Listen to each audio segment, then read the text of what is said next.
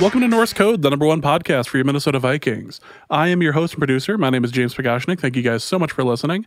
And at the other end of the tin cannon string, we have our analyst and co-host. You know him from numerous blogs and podcasts around the internet, most notably from theathletic.com. He is Mr. Useful Human, Arif Hassan. Arif, that was one hell of a Monday night game, and there's and any good Monday night game should have some sort of like a conspiracy theory aspect to it. And I like this one. Oh, yeah. Yeah, no, this one's good.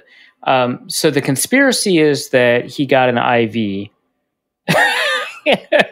I like how that's the conspiracy part. Not, that he had like left to go to the bathroom in the middle of the game.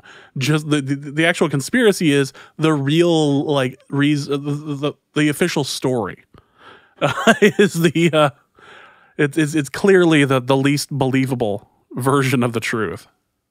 Mm. Just yeah, okay. Well, I mean, okay, so we should probably explain for like the uninitiated what's going on here if they didn't if they didn't catch the Monday night game, which was that. Okay, so first of all, this game had like 5 lead changes in the fourth quarter. It's one of the most exciting games I've ever seen. But what precipitated that was Lamar Jackson being forced to leave the game sometime in, I think, the third quarter, and the Browns being able to kind of use that opportunity to score, go for 2, and put themselves in a position to tie up the game, which they ended up doing. And then there were a bunch of lead changes back and forth. So Lamar Jackson has to leave the game. Trace McSorley is playing. He is not a remarkably effective quarterback. And the reason that Lamar Jackson has to leave the game officially is because he's cramping. But we've decided, based off of the way that he was walking to the locker room / where the bathrooms are, and where the anecdotes and tweets from his teammates, anecdotes and tweets from his teammates, including Robert Griffin III, that he was taking care of some other business that was a little bit more immediate. He's pooping. So this has been just an interesting game to analyze. And sports Twitter lives for dumb moments like this. Oh, absolutely. Yeah. This is sports Twitter's time to shine, as Arif's timeline will show you from this game. This is why sports Twitter exists, is for dumb stuff like this. So it was a hell of a comeback, and from a betting aspect, there was a fantastic backdoor cover there. But really, just that was a really fun game to watch, and the fact that Lamar Jackson immediately after the game said, "I didn't pull a Paul Pierce here. I really did have cramps." And there's tweets out there with images of him with the wrap up on his arm where he would have had the IV. Arif happens to think that this is just another part of the 4D chess. Yeah, a really smart move on their part to wrap his non-dominant arm with a bandage in order to kind of keep up the fiction. Yeah. Really, I just think that that's next level stuff. Your 16-part series on like a loose change version of this game is going to be quite impressive. I look forward to seeing that. That'll be astonishing, especially featuring the number of tweets out here. Yeah, everybody seemed to be going off. Of all people, Professor Poop was pretty quiet during it, though. That was kind of the... someone finally mentioned him in one of my threads, and then he started actually responding and stuff like that. So he must not have been watching the game. And then as soon as he was informed of the situation, he leveraged his expertise after that. Yeah. Well, I'm glad that he was able to, weigh in with his expertise, because that is something that the leading man in this sort of research should do. Welcome to this episode of Norse Code. Want to thank you guys so much for listening, and thank you guys so much for listening to the live show that we did last week. That was a hell of a lot of fun. We had a number of people come on to the call, and we did some pre-show stuff. There was an interesting story that came out post-show that the audio will never see the light of day, but it was fun to tell. which has apparently upset a number of the people who were on the call and that missed it. So apologies, but this is why you go to the live shows. Just saying. To hear stories that can't be retold. Exactly. Stories that can't be, put out for the masses outside of the people who pay for the show. I have seen the lamp, by the way. It exists. Yes, I did, in fact, send a picture of that to Arif. So, or one of them anyway. No, that was the original one. Never mind. So, yes, in any case, want to thank you guys so much for coming on, for listening to that. That was a heck of a lot of fun. Obviously, we'd like to be doing that in person. There was a suggestion to be doing a Zoom live show again next year. We'll see. We'll see what ends up happening. It's certainly not a terrible idea, and it was a heck of a lot of fun. So we may end up considering that moving forward. But again, want to thank you guys so much for listening to this episode of Norse Code. If you enjoy the show, if you hear value in the content that we put out, you can support us in one of two different ways. You can go to patreon.com/NorseCode, and you can donate $3.50 per month. That will get you access to the bonus episodes. Tree Fitty does, in fact, keep the Loch Ness Monster at bay, gives you the bonus episodes, bonus content, things like the Zoom call, things like the Zoom watch-along that we're going to be doing for the last game of the year against the Lions. So if you would like access to that sort of silliness, you can do so over at patreon.com/NorseCode. You can also go to paypal.me/NorseCode as well if you'd like to just donate a one-time donation there, or norsecode.threadless.com over in the collections area. Just in time for Christmas, a ton of Norse Code random items, including the logo on shirts, baby onesies, and whatnot. So if you want your baby looking as fly as humanly possible, let's go with that. Head over to norsecode.threadless.com and check it out. So again, want to thank you guys so much for listening. And we have a new person on Patreon. Just want a quick mention. Thank you to Nicholas Blondell, who says, decided to join after the brutal Bucks loss because I live in Maryland with a bunch of Washington fans and need parasocial relationships to make this Vikings fandom bearable. All right. Yeah, we can pretend to be your friends for sure. Absolutely. Not a problem. That is definitely within our wheelhouse. I didn't know there were a bunch of Washington fans in the Washington area. Like, my understanding is that's kind of a bit of a dead zone for fans. No. I mean, there's a lot of DC natives that support the Washington football team. It's just Washington DC gets like this fair or not fair, maybe fair reputation for being transient because it's, the political town. So a bunch of people bring their local affiliations with them to Washington. But I mean, there's a bunch of people that just like live there to live there. Right. And so, they support the Washington team, but yeah, there's a ton of Washington fans or legacy fans from when it was like the team that was the furthest south in the NFL, except for like Texas. Right. So there's that, but it's kind of like I imagine a fairly weird dynamic where you've got a bunch of Baltimore Ravens fans outside of that like exurb area, and then a bunch of Washington fans there into the south. See, I always figured it was a combination of the mixture of fan bases that just go into Washington and then Dan Snyder. And that combination would make it so there's just not a lot of, Washington we've seen so many fan bases endure bad ownership across the years, across leagues and teams. That doesn't like surprise me that like people were like, this Dan Snyder thing, this too shall pass. Yeah, but we're talking about like a Hall of Fame level bad owner here. Like easily top, like he and Donald Sterling end up getting in on like the first ballot sort of thing. Oh yeah, no, for sure. I just think that, we've seen fandom survive quite a bit, and bad ownership is just like even Hall of Fame level bad ownership. Yeah, people will endure that. So they're still Browns fans, right? After these 20 years of whatever, and that's got to be worse than having a bad owner. Plus, they also have a bad owner. I wonder where Red McCombs would end up going if he'd be like second ballot. If he'd stay. Yeah, I don't know if he'd be like a second ballot, but I think that he would probably make it after a couple of finalist appearances in the Hall of Fame balloting process. someone from the Strib would end up doing a nice puff piece on how terrible an owner he was in order to get into the Hall of Fame. Yeah, no, you got to do the media work for sure. Yeah. And then he ends up saying he's not going to go unless they move it. So you just kind of stuck there. All right, let's go into whatever the hell that Bucs loss was.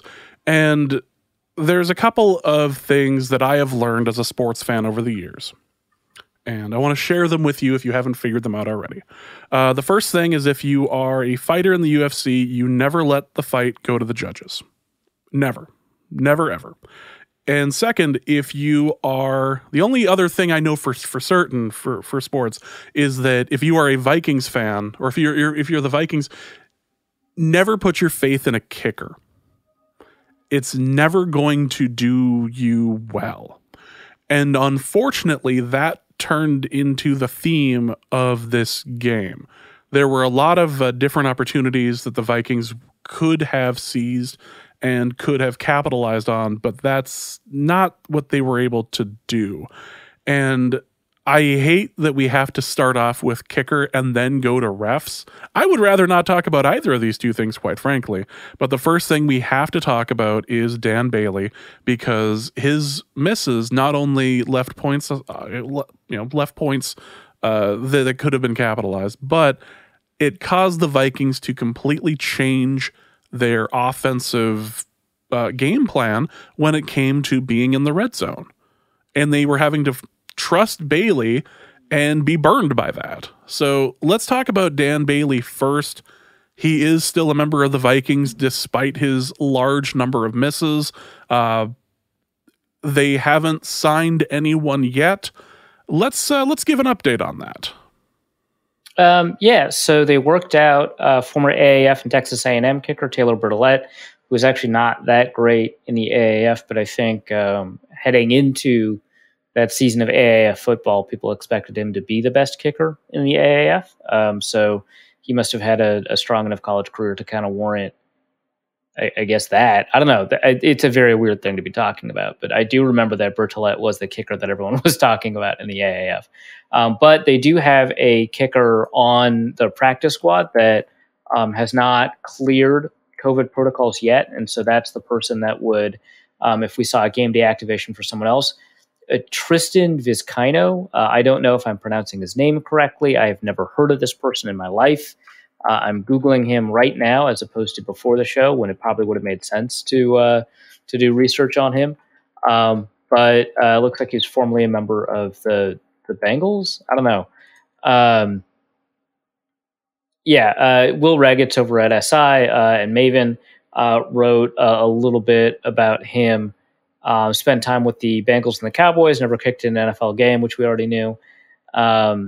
And then Regetz also lists Brett Maher, Adam Vinatieri, Chandler Catanzaro, and Giorgio Tavecchio, former Raiders kicker, former Chiefs kicker, former Colts kicker, and former Cowboys kicker, as well as Stephen Hauschka, former Seahawks and Bills kicker. The thing is, the fundamental problem here is that there are, 32 starting kickers. And then in addition to that, there's 30 odd kickers on practice squads, which we've never really had before. Like, I think in, 2019, you could say there were probably 35 starting quality kickers. And if you weren't rostering one of them, then you could cut that guy and probably pick up Graham Gano or whatever. Right. And just get kind of the last guy on the list that, is going to make you a solid 85% of your field goals or whatever. Right. And that's what you had. So if there were 35 possible kickers that might be able to do it, maybe in a particular year, and there were some reasonable odds that one or two teams wouldn't have that kicker on the roster, but by the end of the year, unless they were cap tied to them because they drafted him in the second round or something, we're probably going to replace that guy with one of those veterans that was just kind of floating around, like your Kai Forbaths, for example. That is not the case this year. Kickers are on nearly every practice squad, if not every practice squad. And so that number is negative 22 or something like that. You just don't have enough starting quality kickers out there. You might be able to kind of poach someone off of a practice squad, but if you do that, you have to find someone who's not protected on a practice squad. This is why the Vikings kept protecting Chase McLaughlin. And you have to make sure that, the team that is not protecting their kicker is like not doing so because they don't have confidence in the guy, right? Like you have to figure out that the practice squad kicker that you're sniping is like good at all, because in order to sign someone from a practice squad, you have to sign him to your roster, which means cutting somebody, probably the kicker. And like, I don't know how comfortable I am thinking that, you know, Kari Vedvik is a better kicker than Dan Bailey. Like I would not think that even after having watched Dan Bailey do all of this. So I don't know that there's like an easy solution available. I mean, this is kind of a year where, you know, this isn't possible. Like teams normally did this because it's a pretty good use of an extra practice squad spot, but B, any player can be out at any time because of COVID. That's not the issue with the Vikings. They're trying to deal with a problem involving talent, right? And they just don't have that available to them. So, they have to kind of plumb the depths of the practice squad. And these kickers are just not good. Like I don't know how else to put it. Is it a situation where, and obviously this is just pure speculation, is this a situation of talent kind of going downhill, or did the movement of where they do the extra point just this is it? Like this was the one piece in Jenga that knocked everything down for kickers in this league. Like it seems like more kickers have yips now than ever have before. I think some of it is like some of the talent retiring and moving out. But I think really after kind of the cavalcade of extra missed points that we had at the beginning of the new extra point rule, after that, it's actually, I mean, kickers are still doing better. Like if you track, and this is kind of net, right? But if you track, field goals made by distance versus expected, like that has risen slowly, even into 2020. And maybe it's kind of a difficult thing to say after the weekend that we had with so many missed kicks and extra points and stuff like that. But for the most part, kickers have been fine. It's just like this year, the ability to cycle through kickers is just so much harder. I mean, it's, I don't think that there's any kind of lack of talent. If there is, it's probably kind of a small difference. I just think that it's just more noticeable because teams can't replace the worst performing kickers as easily as they normally would. So, I mean, that's the problem. I'm going through some other like practice squad guys. So Sam Sloman, I'd be interested in. Mike Nugent on the Cardinals practice squad, I'd be interested in. Austin McGinnis on the Rams practice squad, I'd be interested in. That's about it. I guess Elliot Fry is on the Falcons practice squad. Not that interested. Not that interested in Kari Vedvik. I don't know who half of these people are, but Sam Sloman, I think I already mentioned. That's about it. There's like it's just so difficult to find a kicker because they've all been rostered at some point. 4 missed kicks in the game is and he finished the previous game right on a missed kick. Sure did. Yeah. So he's on a run of missed kicks. Yeah. This was points, if you missed the game, it was as brutal as you can imagine. It started off with a miss with a missed extra point, and it got comical after a while, and people had tweeted out or said, is this how the Vikings are gonna, like, why would you send him out the second, or why would you send him out the third and the fourth time? It's like, you have to. That's the problem. Arif and I referenced this video from Bomani and Jones. Like 8 million times. We've done it 8 million times, but this is 8,000,001, and the reason why we reference it rather is because it's so valid. It's the person you hate the most on your team. It's the quarterback who has one problem, dumb crap, who just, he's going to have great games. He's also going to look like a total idiot, but you pay him that much, so you have to have him out there. The number 2 corner is your most hated person on the defense. And you got that kicker. And you have to bring him out there. Because you got to make a 45-yard field goal. You got to do that. It's the thing where you're paying Dan Bailey money. He just, correct me if I'm wrong, but he just got an extension too. Like he just got more money. You pay him this much because he's going to be used. And when you do something stupid and knock yourself back from what was it, like, first and goal or whatever, second and goal, when you find yourself in a situation of fourth and 25 or whatever for fourth and goal, you have to kick. You don't have another option.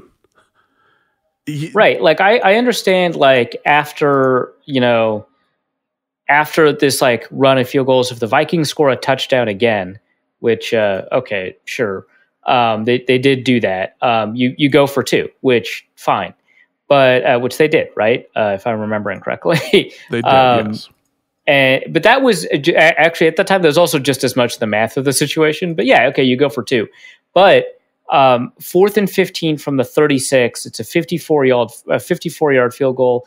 They just took a false start and a sack or something like that to get to the 15. And that's an incomplete. And then 3rd and 15 was an incomplete to Justin Jefferson.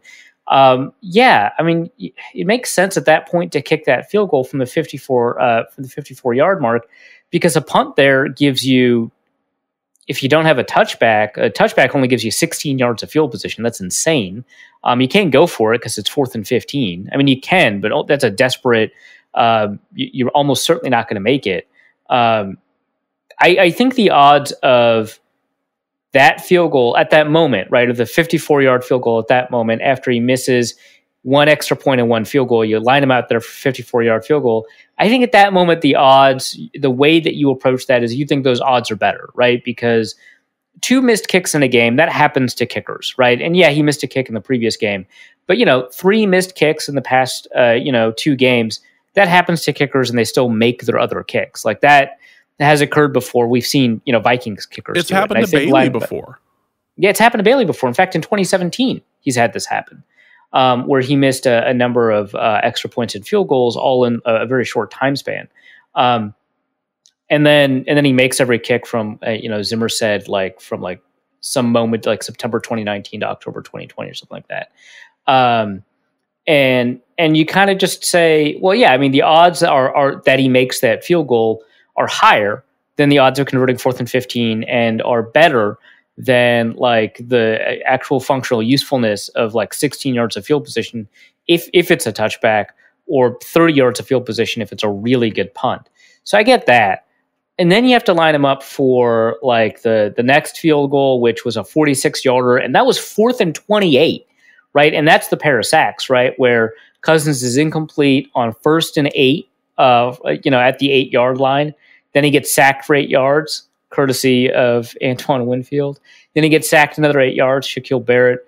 And then it's 4th and 28. Are you going to go for it on 4th and 28? Like, you can't punt. That doesn't even make sense. Like punting on a 4th and goal is not something that might actually break the surrender index. Yeah, that's just wild, right? And so in that situation, I think you have to line up I don't think there's another option, and you just have to say, hey, this guy's a veteran. He's missed kicks before. He's gotten himself out of, that mental kind of prison, right, of constantly missing kicks and not being there. He's done it before. I'm going to have to trust him to do it again. I don't even think it's like a situation where it's like, well, we're paying the guy to do his job, so might as well do it, right? Because your job is not to make sure that everyone earns their salary. Your job is to make sure you win a game, right? And so from that framework, it doesn't really matter how much he's getting paid, and more just, what do I think is more likely? That we're going to convert a 4th and 28, or that we're going to get more than 3 yards of field position on a punt, and that's going to be worth anything, or that this guy who's like a 90% field goal kicker for his career is going to make this 46-yard field goal, even though he just missed a couple. Like, I think that you probably go with the 46-yard field goal. And I know that especially as Vikings fans who've been snake bitten by field goals and just kickers in general, that's like just a tough proposition, because it's a kick that matters. So of course he's going to miss it. But I mean, he's made a couple of kicks that mattered this year from 46 yards specifically. So I think you have to kick the field goals that Zimmer ends up deciding to kick. I don't think that part of the game was managed very poorly. There are other parts of the game that were managed extremely poorly, but that part of the game, I don't think was managed poorly at all. This was a winnable game.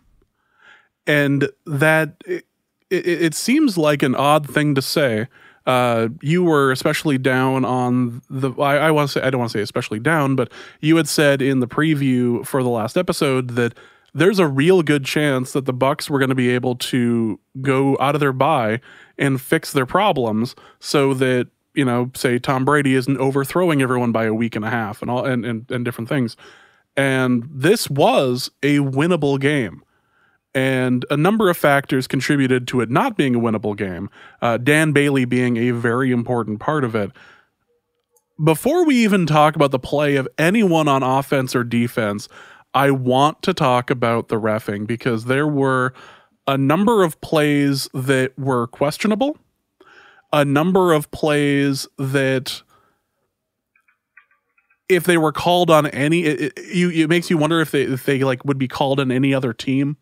And there something happened for the first time in either 10 or 20 years, I can't remember which, where a PI was called on a Hail Mary throw. A Hail Mary PI. I think a lot, like, it depends on how you define the variables, but like 30 plus yards out with 5 seconds left and it's a throw. I think within that parameter, with like 5 seconds left, PI has never been called, I want to say, but the best our database can go back to, apparently, I guess, is 96. There have been other situations where Hail Mary PIs have been called. I think 2008, there was one instance where a PI was called on a Hail Mary, but it didn't fit the last 5 seconds. It must have been, the last 10 seconds or something like that. But yeah, so part of the thing is, like, I am actually, for some of the calls that fans are upset about, I'm actually a little bit less upset about. Like, I think the PI in the end zone where it was that Gladney who got Mike Evans's helmet, or I guess it depends on whether or not you think he got his helmet, but the one where the pylon angle didn't show PI. Do you know what I'm talking about? Yeah. Yeah. That one, I think it actually made sense to call PI, because I think that pylon angle doesn't show the actual contact from the defensive back, which is why I thought it was like not necessarily in good faith to just tweet that one out. But I think that the broadcast angle does show that even though Mike Evans is going to the ground of his own accord, that's not where I think the PI is. I think that putting your hand on his helmet and appearing to kind of move his helmet, that's going to get called PI. And it's minimal contact and it sucks. What can you do about it? But I think that was fine. But I think the PI on the Hail Mary was wild. I think the helmet to helmet on Harrison Smith, which I think that even led to the PI in the first place, right? Like, we wouldn't even be discussing the PI if it wasn't for that helmet to helmet. That was a nuts call. I thought that didn't make any sense at all. Those two, I think, were a bigger issue than the PI in the end zone. I think there was another defensive pass interference too, outside of the two that we're talking about. But I was actually like, okay, so there's a bunch of 50-50 calls here, and I would say that the refs are calling some of these 50-50s, many of these 50-50s, away from the Vikings, and so it can feel pretty bad, right? But that's just going to happen from game to game, where there's going to be a couple of 50-50 events and none of them go your way. But then I think, and so I wasn't really upset with the refs until about the end, where you get that helmet to helmet, where the runner lowers their helmet and Harrison Smith gets called for it. And then the PI on a Hail Mary, which I've just like never seen before. Which, I mean, I guess statistically, we haven't really seen very much or very often before. Statistically, no one has seen that. Right. Yeah. I guess if that game in 2008 that I can't remember that someone pulled up, if that counts, sure. I mean, I didn't actually click on the link of the game recap, so maybe that wasn't even a Hail Mary. No, so I don't know, but I'm convinced that was between two teams that have since folded from the league. The league has also burned the evidence of that tape or just lost it to the. Whatever it is, it hasn't happened in 20 years, exactly. Right? Like, regardless of whether or not that one game in 1998 or 2008 or whatever, whether or not that's happened before, we haven't seen it for probably 2 decades. And if there's a 2008 game, then I guess 10 years and some change. But it's like just not how that play is called. Absurd. And then like what's even worse about that is that wasn't even really PI. It's like if you wanted to call holding on Todd Davis early in the down, that would have made more sense. But that's holding, which is not a spot foul, right? If you call PI, you have to indicate that the defender is interfering with the catch process, which I don't really think there's really good evidence of. Like Davis's hands are completely, which you can commit PI without just your hands, but like Davis's hands are completely outside of anything Gronkowski is doing. And the closest thing to PI is like he's making contact with him with forward momentum as Gronkowski is stopped, which we actually saw in the Browns-Ravens game, was called PI, and I think correctly so, but didn't really interfere with the catch process. So like I don't like it wasn't even PI, but even if it was, it's a Hail Mary. So just a remarkably poor call. Yeah. So yeah, the Dan Bailey changes things, the refs change things. If you have a league average kicker and league average reffing, the Vikings probably win this game. And I say probably just because you have to, you don't know for sure, but a very, very high likelihood, in my opinion, that the Vikings win this game. So, obviously, other players could have played better, and you don't want to take away from the fact that, the Vikings didn't play, so overwhelmingly well that they didn't let, the game get out of the hands of the refs and the kickers. It was just incredibly upsetting to watch, and, it was a bit demoralizing. Between that and the missed kicks, it was just a very difficult game for the Vikings to watch the Vikings play, especially since it seems like 3 weeks ago the league made a rule that said the Vikings can't play in any normal games for the rest of the year. Yeah, no, absolutely. That's exactly what it seems like. Just and like sometimes like abnormal games are like fun and exciting. Like, oh, there's a great fourth quarter comeback. Oh, holy crap, that's fantastic. The game we just watched, absolutely not normal at all in any sense of the word, but a great game to watch. But these games are like pulling teeth, man. These games suck. Yeah, this is, if you were ever wondering what it was like to be the biblical character Job as a sports fan, welcome to the 2020 Vikings season, a season of possible hope. This has been difficult, and it hasn't been just the kicker, and it wasn't just a situation with the refs. It seemed like the Vikings had the Bucs number in a couple of different ways, and Tom Brady, especially in the beginning, was not playing well, and the Vikings were capitalizing on it. Like, this was not a game that was completely out of hand. Let's talk about the Vikings offense for a moment and their decision to prove that you could, in fact, run on the Bucs. Yeah, the Vikings definitely, were able to prove that they were able to rush on the Bucs. So the Bucs entering this game had the league's best rushing defense by whatever metric you want to use. So a simple counting metric like total rushing yards given up, which is not, a great metric, but they're number one in that. In expected points allowed total, number one in that. In expected points allowed per play, number one in that. Yards per carry per play, success rate against the run. They were number one in whatever metric you want to use to define the run. But the Vikings not only had the single best individual rushing performance with Dalvin Cook, who had 102 yards, 65 of which were after contact, but they had the best total rushing performance, 162 yards, that the Bucs had given up all season, and that's 97 yards after contact.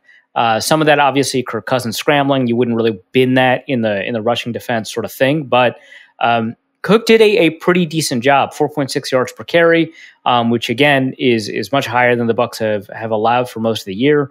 And it's easy to kind of say, hey, there's these three runs that Cook had where he just kind of hit the dirt for no real reason, or he got tripped up when there was a ton of green in front of him.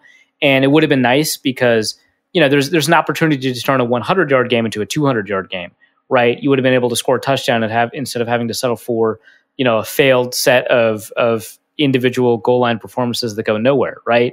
And you would have had those touchdowns instead of, turning those into missed field goals, and the Vikings might have won. But I think that when you just kind of evaluate his performance, I thought he individually did well. It's just there's a bunch of yards left on the field. Those are pretty obvious and easy to analyze, but I think that for the most part, his ability to generate additional yards after contact and kind of push through the pile and get some pretty decent runs off, two runs of 10 plus yards. I think for the most part, he had a pretty good game. It just kind of sucks because there was a better game kind of waiting for him there, and he didn't take advantage of it. But the blocking that was available for him as a run blocking unit, the Vikings did pretty well. It came at some like a sacrifice in terms of pass protection, but as a run blocking unit, they did pretty well. There was a moment during the game when Cook lined up to run, and he burst through with great speed. It was easily the fastest he ran from the line of from a spot all game, and he got just tripped up. Like one hand touched his ankle, and he ended up falling. And at that moment, it's like that was going to be it. Yeah, he that was going to be like forward too. I think it was like Levante David just grabbed him at the ankle, and he just flew forward. Just got like his ring finger on him or something. Just barely grazed him and took him down. And it was like at that moment, it's like that was going to be a 60-yarder, wasn't it? Yeah. Damn it! That was going to be it. That was going to be this amazing. That was going to be the amazing run, and just ended up getting stopped there. It was just I mean, Vikings offense decided that it was important to target CJ Ham 3 or 4 times in a row on a drive. That was interesting. Not something you typically see of a team that wins, but they decided to go for it anyway. I am a big proponent of CJ Ham. I think he's a fantastic fullback, both as a blocker, an occasional pass catcher, and I mean, he's a fine person to have for a name on the back of your jersey. However, for a team that has Adam Thielen and Justin Jefferson on it, I have to, and Dalvin Cook in the passing game as well. I really do have to wonder about the decision to do 3 or 4 plays in a row to CJ Ham. Yeah, no, it's so this is in the middle of a drive that we're going to talk about a little bit more as well. But yeah, so they pass to Ham for 8 yards from 1st and 10. And then after that, they do actually have a Dalvin Cook run, but it goes nowhere. So it's 3rd and 2. They pass it to CJ Ham. Okay, fine. You convert it 9 yards. That's fantastic. That's probably a good decision. 1st and 10 at the Tampa Bay 40. Now you're in, I think a lot of people will call this the orange zone. But you're in a situation where you can't take negative yardage anymore because otherwise you're turning field goals into punts. So Rashad Hill goes in, reports as eligible. So the Vikings were super heavy, right? They've got 2 running backs. They've got an extra offensive lineman out there, and they run the ball. And I guess it's not a bad, it's like a 5-yard run, right? Like, okay. But they run the ball again with Dalvin Cook, 4 yards, and then you've got 3rd and 1, and it's CJ Ham up the middle. This time it doesn't work. He runs directly into Ndamukong Suh. It doesn't go anywhere. But the Vikings, of all the things the Vikings did really well, I would not have put converts every possible 4th down on the list, right? Like, that was nuts. I think we would talk about that a lot if they had won the game. Like, wow, they really came through when it counted. They were able to convert every 4th down opportunity that they tried to convert. But no, it doesn't matter. Anyway, Dalvin Cook, right tackle, 1 yard. They convert the 4th and 1. So the issue here is not that CJ Ham was individually ineffective at what he was asked to do, aside from getting stuffed on 3rd and 1. Like 3 of those 4 plays were probably net positives for the Vikings. A 5-yard run, typically you'd say is a net positive on 1st and 10. 8-yard run on 1st and 10, even better. 9-yard run on 3rd and 2, even better than that. But the issue is that the Vikings kept on finding ways to chew clock without getting a ton of yards out of it. So at this point, the Vikings are down, I want to say 3 scores. Like it was 23-6. So I guess, that's 3 scores. There's no way that you can. So they're down 23-6 right after the Gronkowski touchdown. There's 10 minutes left in the 3rd quarter, right? So you're not at a point where I think for a lot of people or a lot of teams, you think, all right, we've got to go into hurry up, right? Like you're not at the point where you have to be in hurry up, but the Vikings are in the opposite. They're in chew the clock mode, right? So they've got a couple of incompletions on this drive, but they primarily are like running the ball, taking short completions, and just letting the clock get down to the zeros on the play clock. And so you're going from 10:05 left on the clock to the very next play is 9:26. The very next play is 8:43. To the very next play is 8:06. Like you're nearly taking 40 seconds off the clock each play. And some you are taking more than 40 seconds off the clock. Like, they're just letting this clock run, and they're not getting very many yards for it, which is how they're in so many third down situations, right? So first down, second down, third down, first down, second down, third down, first down, second down, third down, fourth down, first down, second down, third down, penalty, third down again, fourth down, first down again. Like, you're taking so much time. The Vikings end up scoring a touchdown on this drive, but they take 8.5 minutes off the clock. So you started with 10 minutes left in the third quarter, and you take all this time up off the clock, and now you're down with 2 scores. Like, okay, great. Like, now we're basically at the top of the fourth quarter. There's 1:30 left when the Buccaneers get the ball back. You're basically at the top of the fourth. They have the ball, and they're up 2 scores. Like, what do you think is going to happen? Like, it was nice for the Vikings to essentially get a 3 and out on that following drive, but the Vikings have essentially 2 drives. If they were a more explosive offense on a more consistent basis, I would say maybe they've got more than 2 drives, but they've got 2 drives to score twice. That's their job. And that's what happens on this 8:30 clock. So this reminds me again, I think 2 years ago against the Saints, I've brought this up a couple of times, but against the Saints, they took 9 minutes off the clock at the top of the fourth, bottom of the third, when they were down 3 scores. And I asked Kirk Cousins about it. I was like, hey, did you maybe take too long to score there? And he's like, well, what did you want me to do? Well, score faster. That's obviously what I'm saying. And he's like, no, I think the important thing is that we scored. And I think this happens a lot. And it's not just with Cousins. I think it's with the Vikings. And this is like a huge issue, relatively speaking. Like, of all the things that Mike Zimmer is good at are difficult to identify and quantify, but he turns out good teams, right? But the problem is, when you get into these situations, if you've got a good enough team and you're Andy Reid, your clock management isn't going to matter. But the Vikings aren't there. Like, I think that if you took the 2017 defense and combined it with the 2020 offense, then yeah, you've got a really great team where you probably don't have to worry about clock management all that often. You're probably in the playoffs, but that's not where you're at, and that's not where the Vikings have ever been at in the Mike Zimmer era. I think that very often when the Vikings have like 16 points to score, they only think of it as a 2-score game, which I think is dangerous, because I think that you've only got a 25% chance to convert both of those 2-point conversions. And yeah, the Vikings are just extremely good at 2-point conversions, so maybe it's higher, but for the most part, I would not count that as a sure thing, even in the situation where you score. But they act as if they only need 2 possessions, and that's the problem. It's not that they count up the possessions probably incorrectly, and I think they do. It's that they act as if that incorrect count is now what they're going to do. And so they take 8.5 minutes off the clock. They isolate themselves to what are essentially only 2 possessions left to score twice, force the defense to not give up any points, which they gave up 3, but like, credit to them, they actually did a pretty good job here. But yeah, they don't give themselves any room. Like, I say this all the time. The Vikings make it so hard for themselves all the time. All they do is make it hard for themselves, because they've got a really talented offense that can be pretty effective, but they run a bunch on first down, they run a bunch on second and long, they run a bunch on second and short. They don't take advantage of a bunch of opportunities there. This year, they're not doing play action as much. Sometimes it makes sense, sometimes it doesn't. But on offense, it's just so difficult to get things done despite all this talent. And this drive is just such a good example of it. Yeah, they scored a touchdown, and you needed to score a touchdown, but that's not, like, the goal isn't to accumulate points per drive, which again, it's one of my favorite statistics, but the goal is to win. And that includes managing the clock well. And it doesn't just mean figuring out when to use timeouts or anything like that. Like, that's important, right? And Zimmer's not great at managing timeouts, but the issue isn't that, is that he's not coaching the team to think of situational football correctly.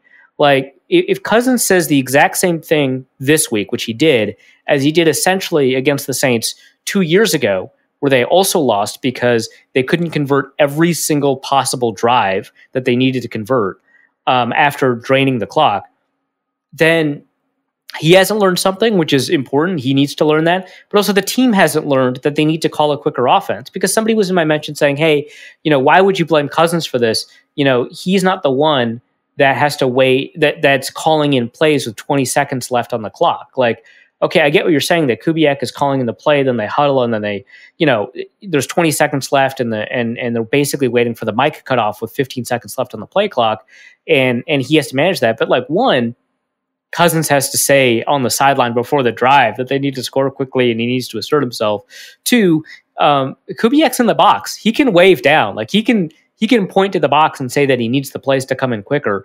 Three, he's got, the wristband. He can call plays off of that. Like, he can own the tempo. Like, this is something where I think that if he goes off script to score quicker or something like that, I don't think he gets punished by the coaches or anything like that. Like, maybe Zimmer gets like ornery, but like, if you win and nobody cares. And the key here is that you want to be winning. You don't want to be pleasing your coaches in a loss. You want to be pissing them off in a win, right? Like, that's ideal. And so I think that, I think Cousins needs to own it and find some way to get the team moving, because it's him on the field. It's him controlling the tempo. And if the play comes in late, then who cares? Call a play. Kubiak needs to bring, if that's what's happening and the play's coming in late and Kubiak is managing the clock about as well as the Vikings want him to, then that sucks, right? But like, call a play then. The way they manage this clock is as if, because it's a 2-score game, they're only going to ever need, those 2 drives. And, they spend a fair amount. So they get the ball essentially at the top of the 4th because they forced that 3 and out, which is great. But was it 1st and 10 at the 47 at the top of the 15? So they're basically almost in Bucs territory. They scramble, short pass, run, scramble essentially. And they're at the goal line at the Minnesota 8, but it's a 5-minute drive already. Longer than 5 minutes if you account for the fact that technically it started on the 22, but they had a deep pass. But at the top of the 15, they're at the 15-minute mark with the clock stopped, and they go all the way down to 1st and 8, and you've used 4:30. And it's like, well, okay, that's not catastrophic, right? If you run 2-2-minute drills, right, then you've got some time to catch up and score. But I think for the most part, you should already be thinking about scoring faster at that point. And the Vikings are letting the clock, there's still 40 seconds between some of these plays, right? Like, I understand why there would be 40 seconds between a play that took 25 yards, right? Like the Irv Smith pass right before it. But look, a 9-yard pass, hurry up, get to the line, call a play. And they don't do that, right? And then they call a run, and then there's 40 seconds between the end of the run and the snap of the next play. And then there's 30 seconds between the end of that run and the snap of the next play. And then there's 40 seconds between that and then the next play. And then that's when the 2 sacks occur. Like, obviously, if you execute at the goal line, you don't have to worry about this. But that's its own separate conversation. Like, they just need to manage the clock better. And that's a Zimmer thing. That's a coaching thing. You need to do a better job of teaching your team how to handle that situation. But that's also, to its own extent, a Cousins thing, because he's got an opportunity to own the tempo and hurry up to the line and call different plays or run an offense quicker.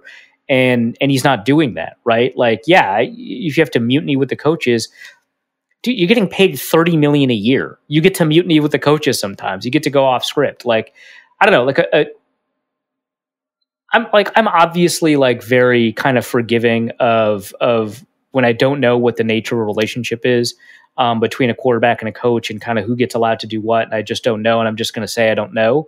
And I usually don't like to just tell players to just be better, right? Because I have no idea kind of what the context is.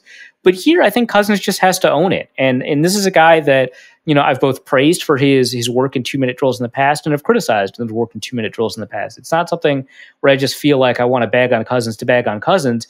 I think that, we've got some good evidence this year that he's been clutch, right? He's been able to overcome some of the stuff that we think has been an issue with him throughout his career, and especially in a Vikings uniform. I think that he should be commended for how he's played in clutch situations, even in situations where the team didn't win.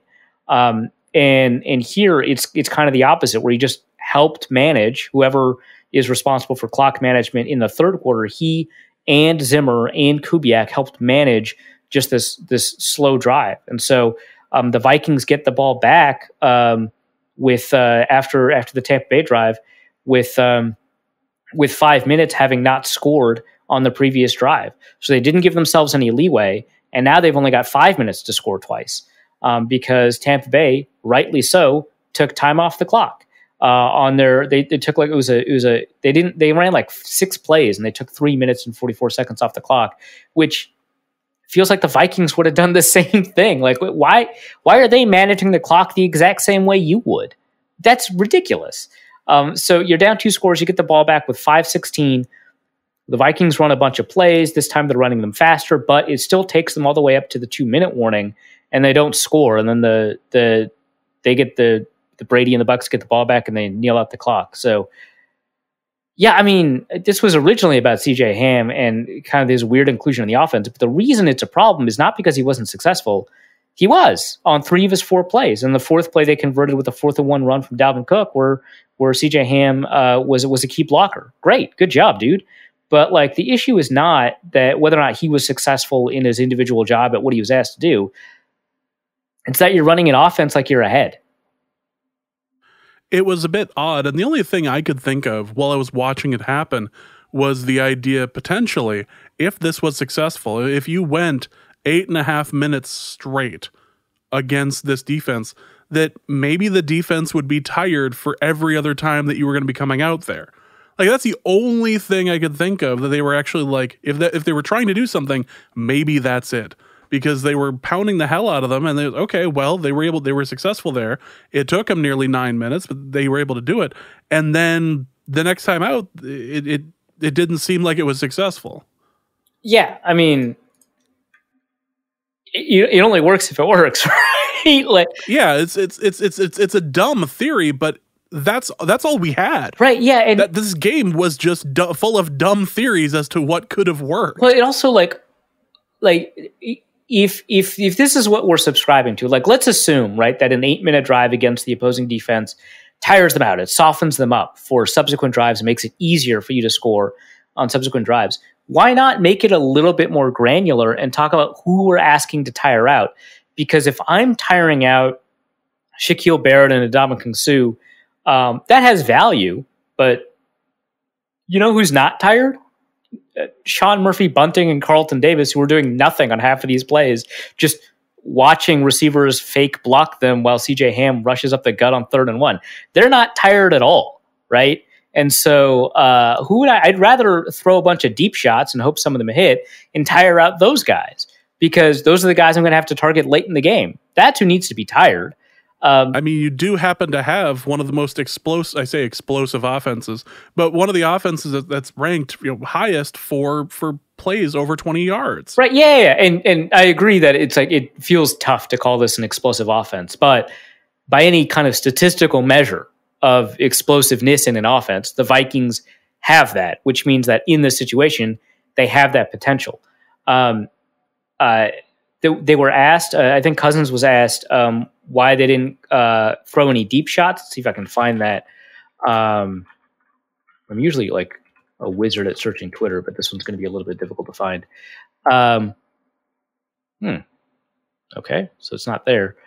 But like Cousins was asked why they didn't call any deep shots early on. And for the most part, he was like, yeah, I don't know. I was wondering the same thing. And I was just like, really? First of all, what are you doing on the side? Like, are you just looking at like the photos of the defense like that? I'm agree that that's important, right? Like he's just slowly but surely turning into the marionette character from Team America. Like he's just slowly but surely turning himself into that. It's like I was on the sideline. Here it is. I was supposed to ask a question. Yeah, right. Exactly. Like advocate for your offense, dude. Okay, so here's what it was. This was actually last week. So I was remembering a quote from the previous game, the one that won. But why didn't the Vikings take any deep shots in the first half? So this is the game where they don't take a deep shot until the 40-yarder to Justin Jefferson. I don't know. I'm sure it was some level of wanting to establish the run. That's something I wish we had been able to do, to create more explosive plays in the first half. But really, dude? Okay. Anyway, and of course this quote, comes as, we didn't even put this in the show notes, as like the news about Stephon Diggs saying, yeah, I asked for a trade because it was a run first offense. Like, oh, everything's really coming together, huh? Of course, like the coach of the year candidate is also a run first offense with Stefanski and the Browns. But yeah, I mean, it feels like we kind of know that maybe the Vikings should be using these like really explosive weapons a little bit more often. I mean, it's just it's hard to it's just hard to look at this game because it was such a tough loss, because it was winnable. It was far more winnable than anyone would have expected, really.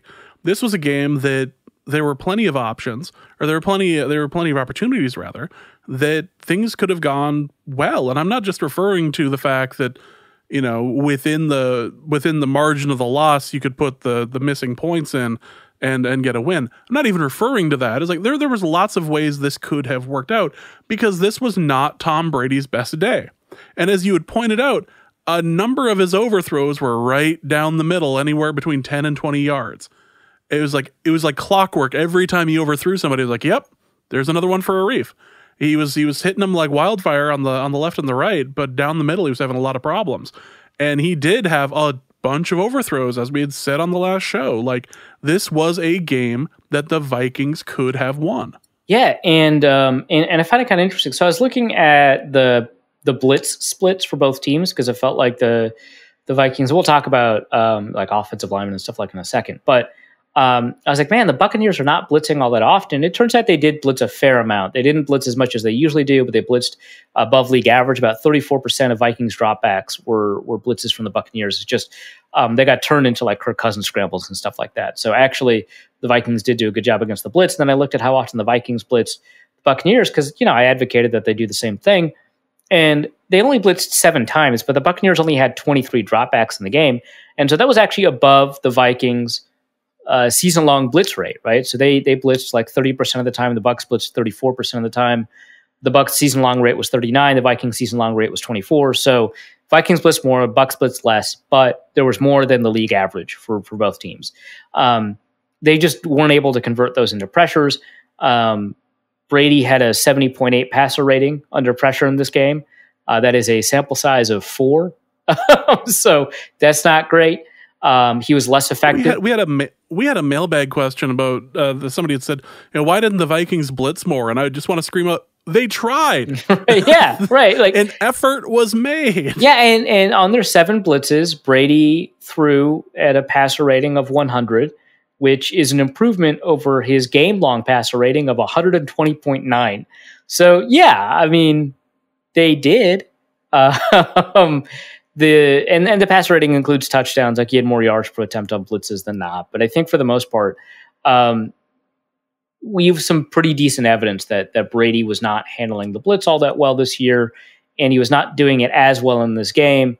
And the Vikings probably should have maybe been a little bit more aggressive in the blitz, but they were more aggressive than they usually were. But yeah, Brady was not having his best game, like you said, especially in the first half, where the throws just felt like they were kind of going wild and you didn't really know what was happening.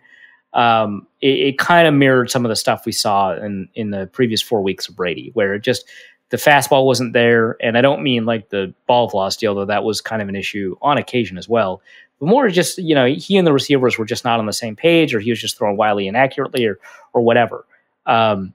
The second half, he was obviously a lot more composed in that respect. But, for the most part, the Buccaneers were able to take advantage of like penalties to kind of advance down the field, which we already talked about, unless, Brady playing kind of out of his mind or in a really stellar way. So yeah, the game was winnable just because the Bucs defense doesn't look like it did in the first month of the season. Brady doesn't look like he did in the first month of the season.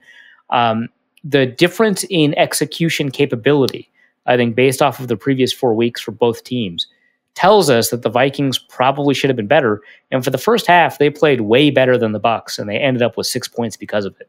Like, what an absurd stat when you look at time of possession. The Vikings continue to win on time of possession and continue to lose the game. And it's just kind of astonishing to look at after the game. It's like, how in the world did they end up losing a game where they dominated it so thoroughly? Well, I mean, and the reason they were ahead on time of possession is because they were able to generate first downs, and the Buccaneers were not. The Vikings beat them 27-17 in first downs. They had more rushing first downs, passing first downs. The only area where the Buccaneers had more first downs was by penalty, and that's only actually 3-2. The Buccaneers were slightly better on third down than the Vikings were, but the Vikings were way better on fourth down, right? And so they were able to just create more opportunities for them to run plays. I mean, the Vikings ran 76 plays. The Bucs ran 49. Time of possession is a stat that I don't pay a ton of attention to because I think it tells us that the other things are going well. But here it forces us to ask the question, when the Vikings have the ball 2-1 in terms of time, and they run 76 plays to 49 plays, how is it that they end up with like fewer points? Is it turnovers? Because that's usually what happens when a team, is ahead on the number of plays run, but is behind on the scoreboard. Is a lot of times it's turnovers, or the other team is so explosive that they score really quickly, so they don't run that many plays or something. And it's that kind of like none of that. It's just that the Vikings, when they got to the red zone, pushed themselves back, and then they missed a couple of field goals and obviously the extra point. You can say, hey, there's the 10 points, 24-26. That would have been nice. And then you get rid of either the Harrison Smith penalty or the offensive pass interference or the defensive pass interference on the Hail Mary, and the Vikings end up winning. And that's all true, right? Which is why you can say the Vikings got not screwed, right? Because the kicks are the kicks, or they're just an element of your own team. But you would have expected a team to win in that scenario. But also, there are just instances where the Vikings could have executed that they didn't. So, yeah, all sorts of problems here. And I want to bring it up now because it seems like a good time to bring it up as far as this being a winnable game. And one of the moments that it felt like things were slighted against the Vikings, the longest second in NFL history. I didn't even remember that. Yeah. Oh, my God. And there are GIFs out there that show it from the broadcast. The second, the game clock second being a hell of a lot slower than the play clock second. And it looked like you got at least 2 full seconds in before it ended up changing it, which allowed the Bucs and the ability to clock to clock the ball, to spike the ball in order to stop the clock, which then led to the Hail Mary, which then led to the penalty, which then led to more points for the field goal, which then, the Bucs ended up with the ball to start the third quarter. All of this ended up happening within the span of about 2 minutes. And it was just absurd to watch. It was the longest second in NFL history. Yeah, and the commentators even remarked on it, right? They were just like, well, that's that stayed at 1 second for quite a while, didn't it? Huh? Yep. Not on Madden, not on nowhere can you clock the ball with that little amount of time. It's not possible. You can't do that. You can't do that because if you do that, somebody on your line wasn't set, and it's a penalty, and you move back, and you can't, and you lose the clock, you lose the game, or you lose the time, and then it's going to halftime. You can't do that. You can't have the longest second in NFL history. It's not a thing. Why is and there are people who joked, Goodell was in the audience, so therefore the fix was in. This is so stupid. I had tweeted out that I hate NFL podcasts that spend 20 minutes talking about how the refs screwed the team or whatever, or all of that. And I really feel like we're edging into that. But that's the thing, is you have on camera the longest second in NFL history. Yeah. I think one of the benefits to not always talking about how the refs screw you is that when you do talk about the refs, that maybe it's got a little bit more teeth, and that's kind of the hope here, is that it really emphasizes that the officiating played a really big role in the outcome of the game. And what really annoys me actually is, so I tweeted out the Zimmer quote, right, where they asked him about the Hail Mary, and Zimmer actually, I think, was maybe a little bit more diplomatic, not because he wanted to be, but I think because of a fine. But he was a bit more diplomatic than he's been in the past, where he's like, yeah, there were 2 calls that changed the complexion of the game, and I'm not sure I've seen that many times, right? With the Hail Mary, like, and you're like, okay, well, that's about as close as we're going to get to Zimmer calling out the refs for calling a bad game. But, I tweet that out, and a bunch of Bucks fans are like, penalties weren't the reason you lost. Like, make your field goals or whatever. And it's like, yeah, I agree. Like, they should make their field goals. Like that, no one is disagreeing that the Vikings had opportunities to win that they lost.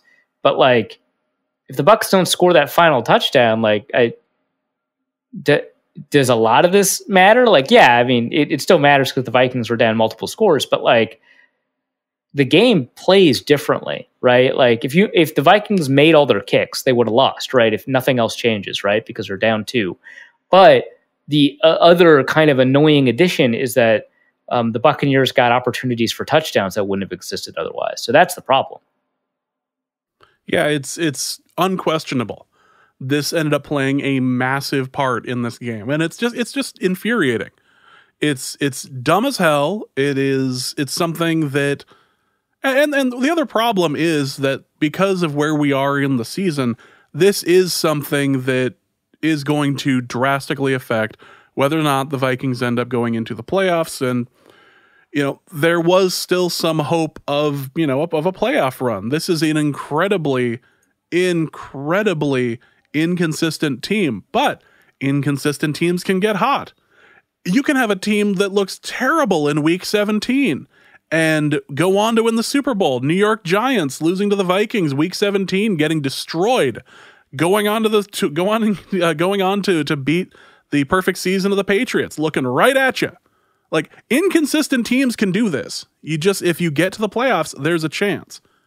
And there is a real good possibility the Vikings aren't going to end up making the playoffs and have to go perfect here. And does anyone trust this team? Right, yeah. I mean, if the Vikings go perfect, I think they've got a greater than 99% chance of making the playoffs. If I take a look at the 538 thing here for the Vikings. This is an 8-8 team. This is maybe 7-9, but this is just got 8-8 written all over it. This is like a Jeff Fisher special. So the Vikings have an 86% chance of making the playoffs if they win out. Which means, I guess, cheering for the Rams. No, actually, now you've got to cheering for the Rams. Because if the Rams beat the Cardinals in week 17 and the Vikings went out, the Vikings secure the 7th seed. But yeah, the Vikings have to beat Chicago, which I guess that's at home, right? And beat Detroit in week 17 at Detroit, which, does not seem. Detroit's played a lot better since Patricia got fired, so I do want to acknowledge that. And Matt Stafford has once again been playing really incredibly well. And his ribs, the word today was that the rib injury was a negative for actually being broken. Right. So you would expect him to play. But are you confident at all in the Vikings' ability to win all of these games, especially with what's happened over the last 3 weeks? I mean, obviously not, but I'm not rooting for them to lose. I'm just saying I can't possibly be confident about it. It's just no. The possibility exists. That's all. The Vikings have a 17% chance or about a 1 in 6 chance of making the playoffs at this point. If they had beaten the Bucks, they would have had a 70% chance, essentially, of making the playoffs. Actually, they were 17% at the conclusion of the game. Some games did swing their way, I think, since then. So they're a little bit higher. They're like 1 in 5, but it's still, the odds are greater, right? That they won't make the playoffs. About 4 in 5 odds that they won't make the playoffs. But yeah, wild, right? Because this Bucks game was the pivot point. It's the highest leverage game that they had remaining on their schedule. It's the pivot point in the season, and it also would have demonstrated that the Vikings would have been able to actually make some noise once they got into the playoffs, which I guess they could, right? If they had made their kicks, right? Like that's a team that is formidable, right? A team that consistently gets into opponent territory against a top-level defense and finds ways to score, right? Which is what the Vikings were essentially doing had they made their kicks. But they didn't, so they're a losing team, and they have to win out, right? I think if they beat Chicago and Detroit and they lose to New Orleans, they still have a 1 in 3 chance of making. That's dumb. But yeah, they almost certainly have to win out if they want to make the playoffs. Otherwise, they have to rely on some pretty remarkable luck, like the the Rams beating out the Cardinals in Week 17, and a couple of other things to fall their way, like the Cardinals losing to San Francisco, maybe. That Christmas game against the Saints looks bigger and bigger, and is it going to be Taysom Hill? Is it going? I think it's going to be Drew Brees. We'll see. We'll see. We can't know at this point.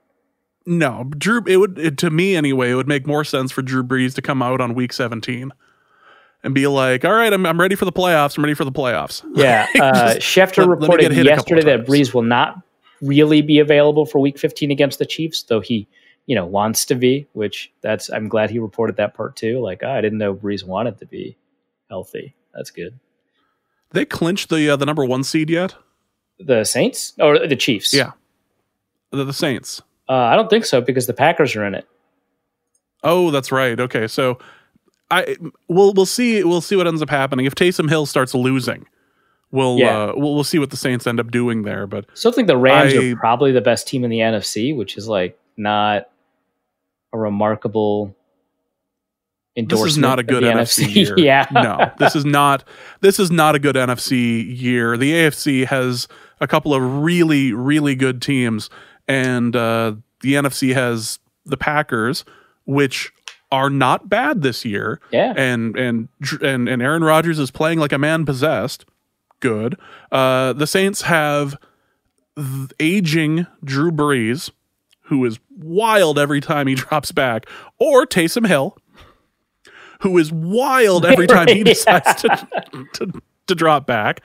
They have the Bucks, kind of. You have the Rams, which is an interesting team.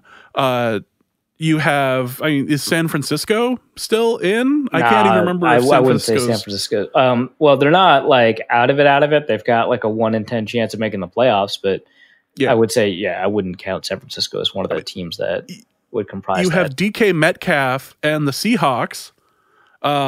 If they don't like goof it like they did against the Giants. Wow. Yeah, that's the thing, is that they lost to the Giants, and then you have the Giants who are like tripping over their own shoes to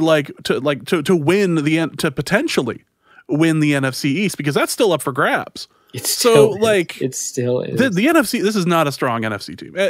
Anyway, let's put a cap on the on this Bucks preview, because we've already gone way too long on this just bizarre game. Is there anything else that we should just quickly state out about the offensive line and the offensive line, defensive line, and the corners, just while we're on our way out? Yeah, I would say good game by the corners despite the pass interference stuff, given the difficulties they had in terms of the quality of matchup they had.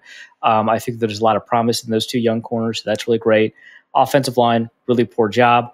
Kirk Cousins got pressured on 46.8% of his dropbacks, which may have been a league high this week as potentially the most pressured quarterback in the NFL. Actually, I might as well just take a look at it because I have it up here. Let's see, week 14, most pressured quarterback under pressure. Here we go. It was not, because the combined efforts of the Giants were the most pressured quarterback, but otherwise it's like Cousins and Allen are basically tied for the most pressured quarterback in the NFL this week. And that was a product of a poor offensive line. Evidently, according to PFF, Rashad Hill did well. I did not pay a ton of attention to Rashad Hill after he was asked to replace Brian O'Neill. Brian O'Neill was struggling. I thought Riley Reif had some issues. Garrett Bradbury had a couple of issues. But the real problem was Dakota Dozier, who just played really poorly. And it's not like Ezra Cleveland played a ton better. If you take a look sack by sack, who gave them up, I think technically it was Ezra Cleveland, but I think Dakota Dozier just played worse, like just really bad football. So that's all worth saying. Would have been nice to see more Justin Jefferson. Would have been nice to see a little bit more Adam Thielen, although Thielen did get pretty involved at points in the game. But yeah, offensive line, really great at run blocking, it looked like. But man, that pass protection was just brutal. Yeah, I think that's kind of an understatement. and just at the worst times, it seemed like it seemed to fall apart.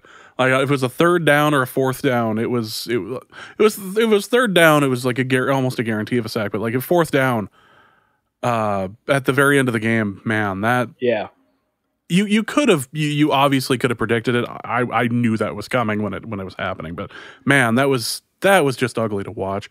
Let's move on from this abomination of a football game and talk about something else. The Norse Code Fantasy League playoff weekend. Absolute catastrophe. Yeah, disastrous. Just the worst / best weekend I think I've seen for the Norse Code League. Just really one for the ages. Bodies everywhere. When they finally write the book on the 2020 Norse Code season, whether it be the podcast or whether it be the Fantasy League, man, this was a week for the ages as far as missed kicks. And I'm actually pulling up the stat right now on the kickers that missed extra points. And Brandon McManus is the first person I am thinking of. I can't believe, like obviously I can believe it because, like, of course this would happen, right? But like, yep, I picked the guy that missed the fewest extra points over the last, I want to say 3 years. Like, he missed fewer extra points than anyone else because his percentage was, I think, top 3, and his teams wouldn't score touchdowns. Like, that was the thing. That was the reason I picked him in every league. You know, people are picking people like Justin Tucker in the first round, and I'm like, that's terrible value. People are picking... Nope, it served me so well until this week. Right. People are picking like, Graham Gano hasn't missed a kick in a while. Like, I get it, right? But like, I picked a guy who the offense was projected to be bad, and so he wouldn't have that many opportunities to kick extra points. And his historical extra point rate was great. And on top of that, his historical field goal rate, which is a larger sample, was also fantastic. He's a great kicker in a bad offense. I picked him for every single one of my leagues, and he misses 2 extra points. I can't. Good God.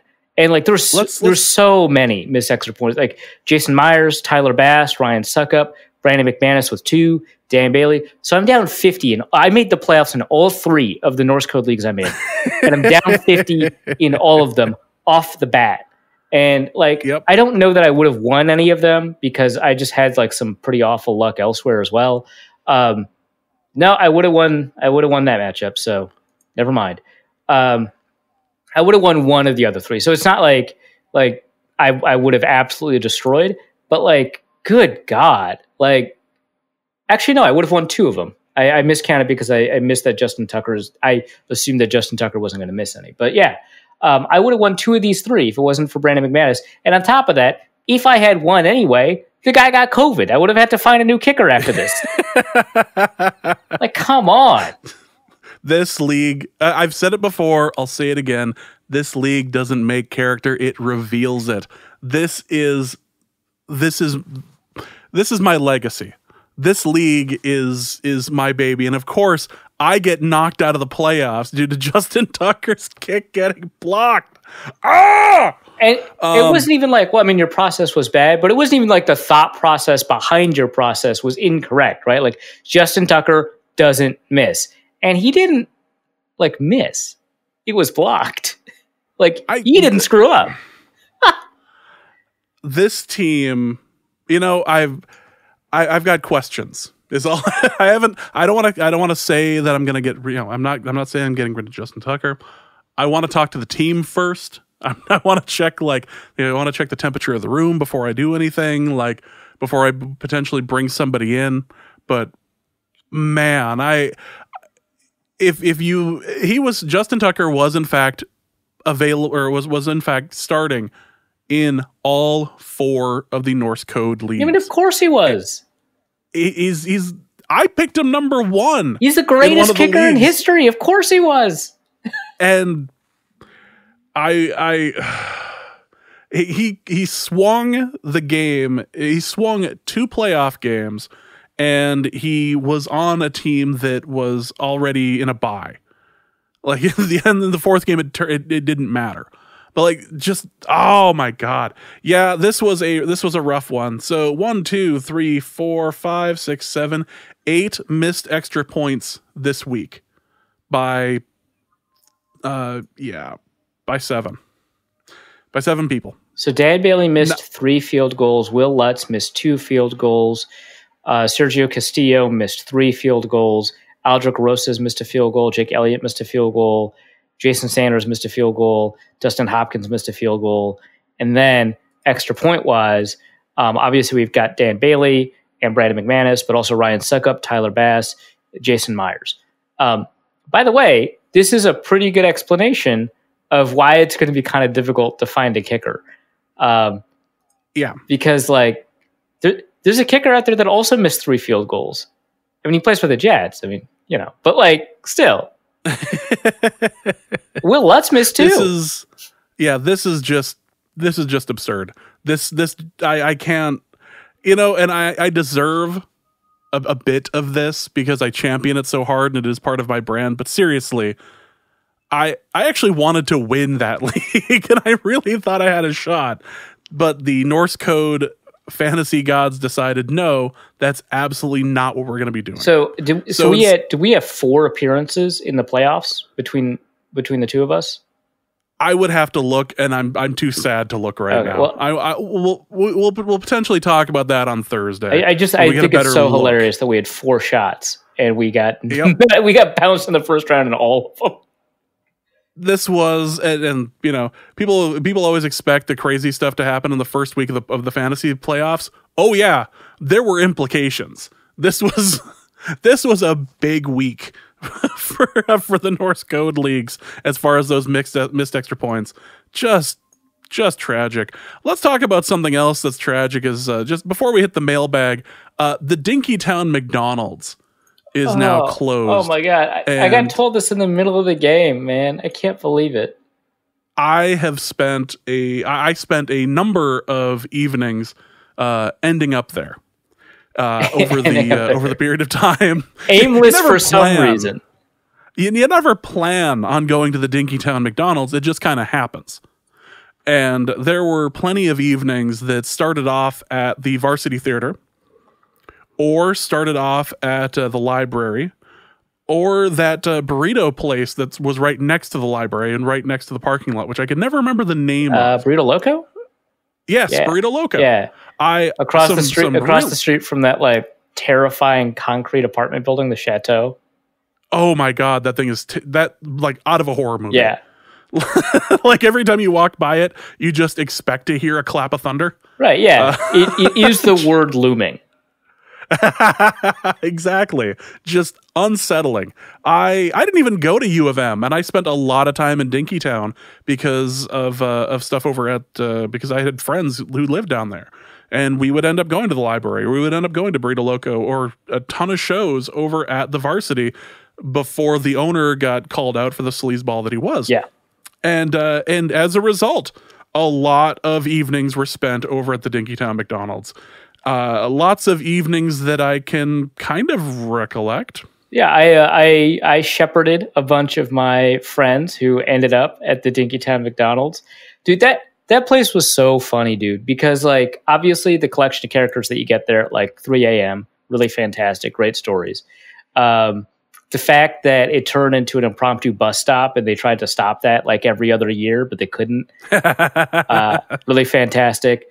The fact that for the longest time they didn't accept credit cards, like it's McDonald's, right? Like this isn't like Al's Breakfast, right? Like it's not like a mom and pop, like, oh, you don't accept cards, I get it, cash, you don't have to pay the credit card fee to the credit card transaction people or whatever, and you cash into your small business. But this is a McDonald's and they're cash only, and it was nuts. And it didn't click for me until my sophomore year when I saw them like write new prices on a piece of paper at like 2 a.m.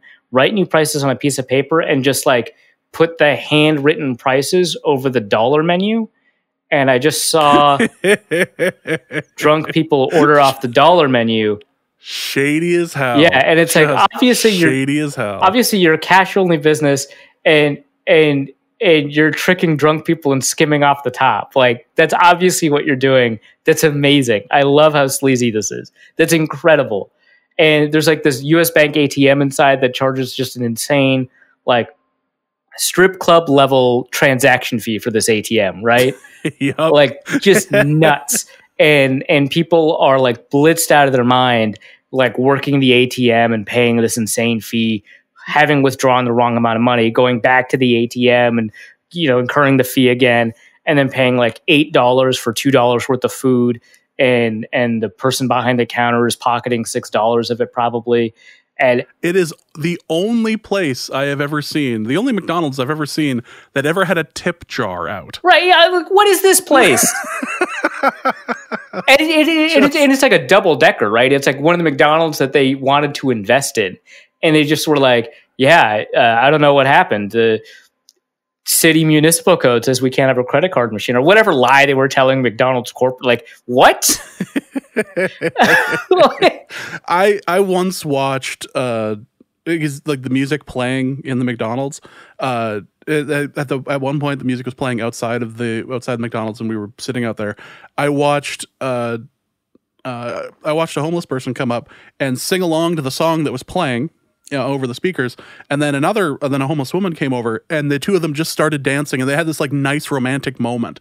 And just like only in Dinkytown would this be a thing. And just like, and you saw all the people like, aww, Yeah, like having so a real beautiful moment outside of the Dinkytown. Like, you hear places like outside the 7th Street entry, or the Hard Rock that used to exist at Block E. You hear places kind of identified in songs about Minneapolis. For whatever reason, the Dinkytown McDonald's has escaped all of that. Probably for good reason, because if you were there at 2 or 3 in the morning, it was never for a good reason. Oh yeah. It's just like the closest I got to a good reason was I was pulling an all-nighter. That I'm sure that's your shocked face. And absolutely, yeah. And I was like, oh man, I'm really hungry, and so the two of us were studying together. We go out and we're like, man, there's no places that are open. Obviously the McDonald's is open because they close at inconsistent times, because of course they do. And we had to, it's also one of my favorite things about it. You just had to bet on whether or not it was going to be open at some time after 3. Like, I don't know. Is it open? And like at 4, maybe they start cleaning it, so they close it, but maybe not. Like, who knows? And so we walked over there and we ordered like 40 McNuggets, and because they had like that 40 McNugget thing for idiots like us. And we ordered 40 McNuggets, probably ended up with 60, honestly. Like, just in a bag. Like, I don't even, like, there's a thing for the 40 McNuggets, like the little carton that they put it in. They just put it in a bag for us, which is also shady as hell. But also we got probably 20 extra nuggets. So like, yep. I'm not complaining. And we brought it back and we got sick off the McNuggets, because who eats 60 McNuggets? That's a good way to get some kind of of terrible illness. This is also the only McDonald's I've ever seen where you could barter. Like, I'm pretty sure that's not something that they teach in corporate, but this was a McDonald's that I had literally seen somebody pay for like a Big Mac with a swig off a bottle of Southern Comfort. This was a magical place that is now closed. I wonder if they ever did start taking credit cards. Like, did they eventually? They did end up taking, like, that was, so in the thread where someone told me then the McDonald's was closing down, I was like, well, really, the beginning of the end of that McDonald's is when they started taking credit cards and professionalizing. Like, oh yeah, the moment that you tried to turn that into a real McDonald's is when that thing died. Yeah, like when they stopped scamming drunk people, you knew it was over. Oh yeah, they were part. You go to the Wiener Circle in Chicago to be insulted. You go to the McDonald's in Dinkytown and expect a show. Like, this was about as close to that as you were going to get. But yeah, you had mentioned it. I saw it on Twitter as well, that the McDonald's, after something like 47 years, is closed. It's like, man, there's a lot of shady stuff that happened in that particular building. I can't even. I spent way too much time in that neighborhood, especially over by the varsity, and we would park over by the McDonald's. And sure enough, somebody would need to sober up a little bit, so we'd have to stop there. And dinner and a show, truly better than the Chanhassen Dinner Theater. Dinner and a show. Ugh. Let's go to the mailbag and let's knock out these kicker questions quick. Raul asks, if we're drafting a punt returner in the 5th round, when are we drafting a kicker? 5th round. Yeah, 5th round. I'm envisioning a postmodern team not kicking field goals. Is it feasible? In neutral game situations at the 20 or 30-yard lines, when do the analytics say that the 4th down distance is long enough to make kicking worthwhile? So neutral situations... Oh, they've got one at rbsdon'tmatter.com. Between the 20 and 30-yard lines. So let's say we're mid-game in the second half. There's like 8 minutes left in the quarter. Everyone's got everyone's timeouts. Yards to go. Yeah, that's what we're trying to find out. Yards between the 20 and the 30, right? Minnesota's... This calculator has so much stuff on it. Okay.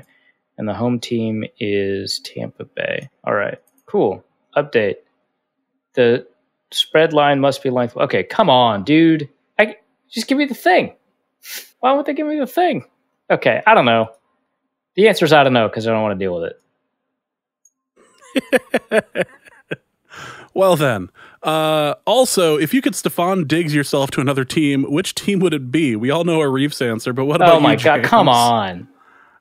Well, I mean, it even said in The Athletic the other day that you were I didn't write that. That's not fair. It was printed in The Athletic. They are your employer. I would assume they would have the most updated information. They were playing a joke. It was jokes on me. I do not consent. Is that what you're going to start claiming now? Yeah. I had no desire to be a part of any of this tomfoolery. I figured out this calculator. I figured out what I was doing wrong. I'm not going to tell you what it was. About 4th and 7 is where, if it's an average field goal kicker, that you begin to kind of break even, which is kind of dumb.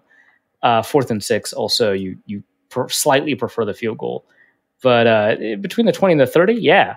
But if we assume that the kicker is unlikely to make the kick, then what are the odds? 4th and 13. Let's see. So field goal attempt, 80% success rate. Let's say it's a 40% success rate. If you fail, your win percentage is 26%. If you succeed, it's 38%. Go for it. Your success rate is half that of the 40% success rate that we've kind of jimmied together.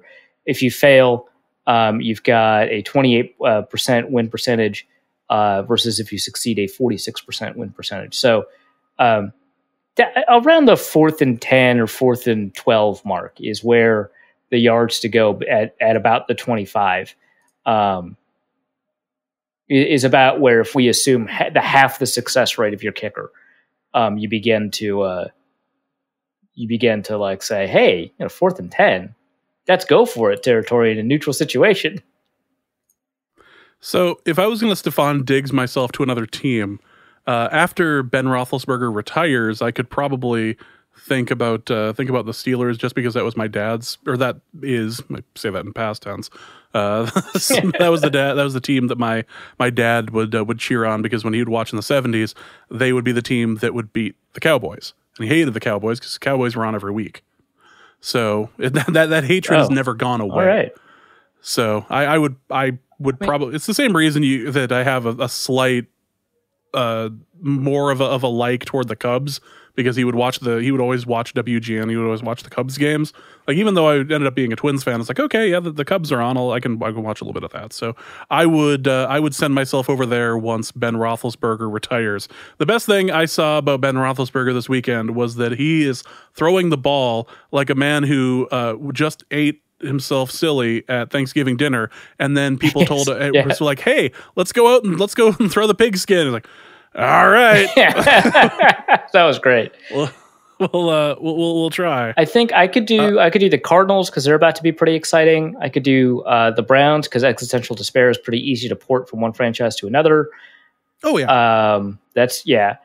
Plus, I mean, you always get to talk about the draft. I mean, that sounds exciting. That's pretty good for your brand. Yeah. The Jets I wouldn't want to do after all the Manish Mehta stuff came out. That sounds awful. I don't want to be in that media environment. The Lions seem fine. I like all the Lions people. Yeah, the Lions could be interesting. It's just that Matt Stafford is going to go away now. Oh, yeah. So I think it's the Cardinals. Yeah. Delta BC Dad asks, is this how the Vikings tank, sending out a kicker out on 3 attempts after they should have yanked him after the first PAT and field goal miss? I mean, we talked I don't think that there was like a reasonable other decision, because I think you've seen kickers miss multiple kicks in a game before and then make a kick. Which, I mean, wasn't the first game of the year this year that like Steven Gostkowski missed like 2 kicks in a row and then he made the game winner? Yep. Yeah, exactly. Well, these things happen, and you have to just accept it and move on. So yeah, it's a kicker can reclaim his footing, so to speak, and make a kick. I wasn't trying. These things just happen. I'm not. I am both not this witty and not this terrible. It just happens at 1 a.m. Shut up. So. That's something that'll be fine to quote out of context. But these sorts of things happen. This is something that almost you could say would be expected. Is okay, well, he missed 3. He can't possibly miss 4. Oh, there it goes. He's due. Well, that's the thing. I even tweeted out, is like, this is all setting up for when Dan Bailey wins it for us in overtime. Like, these things happen. Patrick asks, what year will it be when I will not have to worry about the Vikings kicking game? Ever since Anderson in 98, I've never felt good about it, except for maybe the Longwell years. So actually, I didn't even see the Longwell years part of this tweet, but yeah, actually the Longwell years. Yeah, you will never get a respite. Yeah, I mean, we talked about this last week. We were just like, if you make every kick, Vikings fans are going to be concerned that the announcers are going to say he's made every kick and then miss a kick. Or if you miss 2 kicks in a game, you're like, that guy misses all the time now. You could have the best kicker you could have Justin Tucker, right? And he missed twice in a game, but because of your history of Vikings fandom, you're like, I don't know if we can trust this guy. I don't know if we can trust kicking a field goal to win the game. You can't do that. Like, they have to miss once, occasionally, with long stretches of time. Like, that's the only time Vikings fans will ever get close to trusting a kicker, which, by the way, that was Longwell. Like, yeah, you didn't ask him to kick 50 yards that often, so that was kind of part of the problem. But, when he missed, it wasn't in a clutch situation, and they were pretty far apart in terms of misses, so you never really felt like he was putting you in a position to let you down. But, yeah, every other kicker, they're either missing a lot or they're not missing enough for you to feel comfortable. Vikings Wales asks, when are you guys going to have an extra point kicking contest, and what are the stakes? Never. What? No, absolutely not. You sure? We could go. I think that should be some of the next Patreon stuff. I'll mask up. We'll head out to a field somewhere, some high school field that's not being used, and see who can go from 15. I can't wait to hurt myself for content again. All right, so we filmed this. Also, don't ask why Arif is in the dirt. We'll talk about it on the next episode. You just send out the post-mortem picture, like, yeah, we had an extra point kicking contest. Anyway, tune in to find out why Arif looks dead. Like, no, this is not a more lifelike. This is not a more realistic picture made by Draw Play Dave. Arif actually didn't. It's just in the dirt here naturally. Yes. To Charger, to Viking, to Brown, to Jet, etc. How do all of these cursed franchises manage to have so much in common, but do at the same time such a unique thing for their curse? And in what characteristics makes the Vikings curse so unique? Is it the hope? I think the hope plays a role. I think the hope separates them from the Browns and the Jets, but the Chargers also kind of have that, right? Because they tend to be very talented on offense and defense. This year, for example, the Chargers have been in a bunch of close games and they've just lost them, right? I think for the Vikings, the thing that makes their curse unique is that you can't really predict what it is that's going to doom them. Like for the Chargers, you can say, oh, special teams will put them behind and then they'll throw a back-breaking pick. Done. I get it. I'm a Chargers fan. Brand. Now. Right. # brand. But for the Vikings, it's just like, I don't know. The former kick returner that they drafted and developed and is now the best kick returner in NFL history. We're going to kick it to him, and oh my God, he scored! Wow, who could have seen that coming? Crap. Or like, yeah, we got a track guy. He has played football twice in his life, once in college, kind of.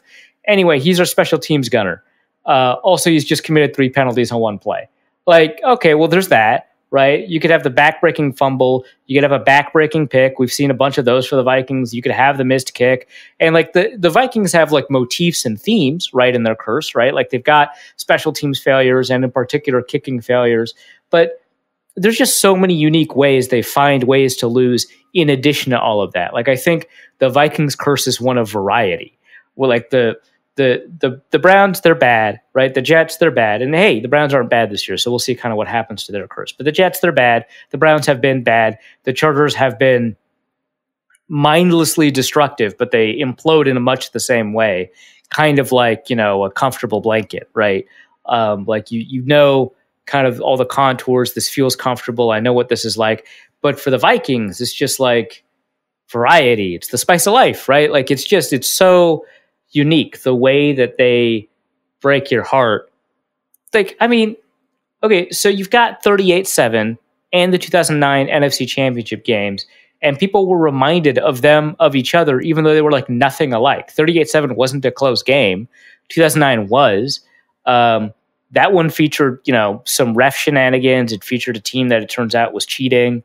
But it also featured a back-breaking pick, right? It featured like a phantom PI. Like that all counts, right? But there you also have the Blair Walsh misses, right? Like Blair Walsh scores every point for the Vikings against the Seahawks. Every single point. Like he could come out of this like the GOAT, right? Teddy's not scoring. Peterson's not scoring. Whoever the hell Teddy's throwing to isn't scoring. Peterson's fumbling. Yeah, Peterson fumbled on a catch of all things, right? And Blair Walsh makes like in insane like conditions that are so cold that the Vikings were like, all right, you're going to need to bring some styrofoam to the game, and also we're providing free coffee so that people don't die. Like that's how cold it was, right? And like they gave like guidelines for dressing in layers. And Blair Walsh is out there like kicking, and he's nailing these kicks, like a 50-yarder, a 40-yarder. And they're like, all right, we're down to the 27-yard line. And you misses, right? Like every different Vikings loss has its own flavor. Like the Vikings lose to a tight end playing quarterback against the Bills in the most favored game in the NFL slate. I think that year, a 17-point favorite Vikings. Now, obviously, it ends up that Josh Allen turned out to be pretty good this year, but that year, I mean, he was just awful, right? But they lose that game. Like, wow, holy crap, that's incredible. I don't know, man. Like, it's different. The only thing is that the Vikings somehow got karmic retribution kind of on the Saints, like in the playoffs. That's the closest. But like, yeah, every loss is different. It's like a touchdown run back. It's you gave up like a 40-second fourth down drive to Russell Wilson somehow because you couldn't convert on 4th and 1, ironically against the Seahawks of all teams. Like every disappointment is different. Or you end up in a situation where you have the longest second in NFL history. Yeah, right. Just like throwing that out there. I don't know. It's just the Vikings will just find ways to disappoint you, and a lot of times it'll involve the kicker. But like the ones that don't really punch you, huh? Yep, that is exactly how that works. Brian Jellerson asks, is there any way Maloof is part to blame for Bailey's performance? Or is it just coincidence that he has a day like this in the same season we have possibly the worst special teams unit we've ever had? I mean, when you put it like that, it sounds like it can't possibly be a coincidence. But I mean, what did I just talk about with the Vikings? That sounds like exactly the kind of coincidence that could happen. Ryan asks, is it easier for Bailey to retire Sunday as he was already in Florida? I don't think he's retiring. I think if the Vikings cut him, another team's going to sign him right. Like what? Like I just listed all those kickers that just missed kicks. Some of those guys I've never heard of before, and I probably won't ever hear of again. Bailey's going to get a job if he gets cut. Yeah. Let's go to Damian Barrett, who asks, does the league have any rules about having to have a kicker on the roster, or is the NFL less stringent Or is the NFL less stringent than your fantasy league? But slightly more seriously, what would the analytics say about always playing every fourth down within field goal range and going for 2 after a touchdown? I would say, so there is actually a high school team that does that, like famously, like Pulaski or something like that, where they go for every fourth down, period. Like regardless of whether or not they're in field goal range or deep in their own, they just don't have a punter. And then they kick onside kicks instead of kickoffs. But I do think they kick extra points. I'm not sure, but yeah. What would the analytics say about that? I would say it's like if you just substituted go for it every single time on fourth down, you would net end up probably ahead. But all that stuff I talked about with how bad the Vikings are at game management, that would get worse, right? Like you need to be able to kind of manage if you're going to go for it, if you're going to go for 2 when you only need 1 to win and stuff like that. So that's the problem, is that if you tied the game with a touchdown and you've got to choose between an extra point kick and a 2-point conversion, I mean, even with the Vikings, you'd probably pick the extra point, right?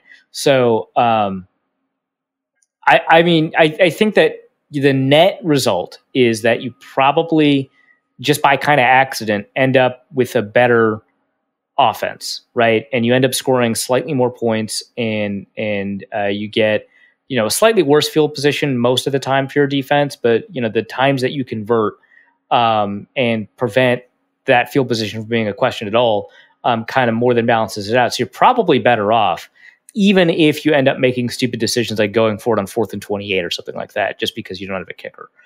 So you're probably in a good spot if you do that, but like you'll end up with some like stupid mismanagement errors because you don't have a kicker. It's good to see that the Norse code swag from the Patreon is beginning to reach its intended targets. Just got a tweet from Adam Bryant. Oh, fantastic! Who received the Josh Freeman card and is showing that off. The Josh Freeman artistic, that whole card is just an exercise in why not. Both the signing of Josh Freeman, the fact that they commissioned an artist to make this like beautiful picture of him, the fact that he played it all for the Vikings, the fact that I picked up this card somehow, like it's just an absolute exercise. And why not? Well, what's the worst that could happen? Ian Pauly says, despite the fact that it looks like the playoffs are a long shot this year, how do you expect this team to stack up next year, making reasonable assumptions about offseason variables? Hunter extension, Harris leaving, etc. Division contender, fringe wild card, or endless despair? Okay, so these are not mutually exclusive. No. I would say you end up between, I'd say you'd be a division contender. I was going to say between division contender and fringe wild card, but that doesn't make a ton of sense. Yeah, I think that you're at the bottom end of division contender. You wouldn't be a favorite to win the division, but you can kind of see it happening.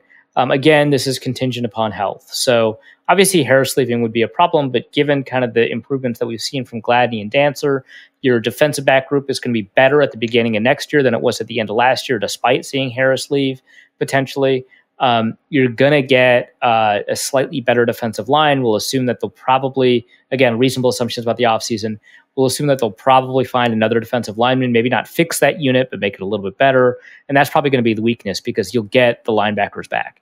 And so for the most part, I mean, you'll get worse at some positions just because you'll see the safety leave and, maybe some other stuff might happen. But that defense is probably going to be 10th ranked just because it's difficult to see the Vikings not having a top half defense. And so that defense is going to be better. And right now the defense is like pretty good by DVOA standards anyway, which is kind of weird. So you might have the 7th best, defense or something like that, which is great. Kind of given where you are and not having a pass rush.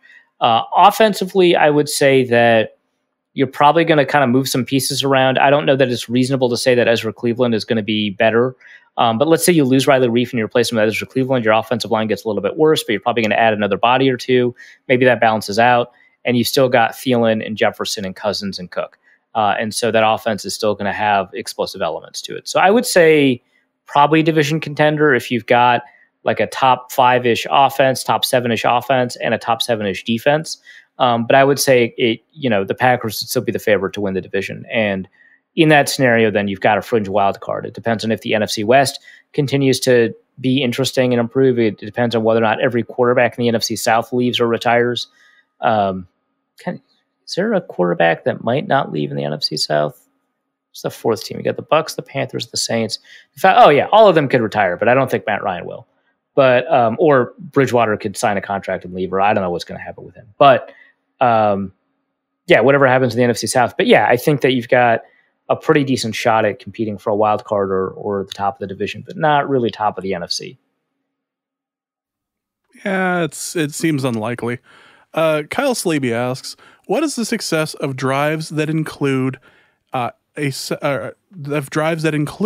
second and long runs versus second and long passes? My unscientific feeling is that even if you get the first on the run or the subsequent third down, you've used one of your good plays on the drive that karmically could have been used later in the same drive. Whereas passing at the subpar level twice could still get you the first down and not use the same good play. I know this is mystical fan talk, but I feel like it's more than just raw math calculations at this point. Yeah, so I'm going to link an article from 538. It's slightly different. It's called, you called a run on a first down, you're already screwed. But the premise of the article is essentially that fighting for third and manageable is a bad idea.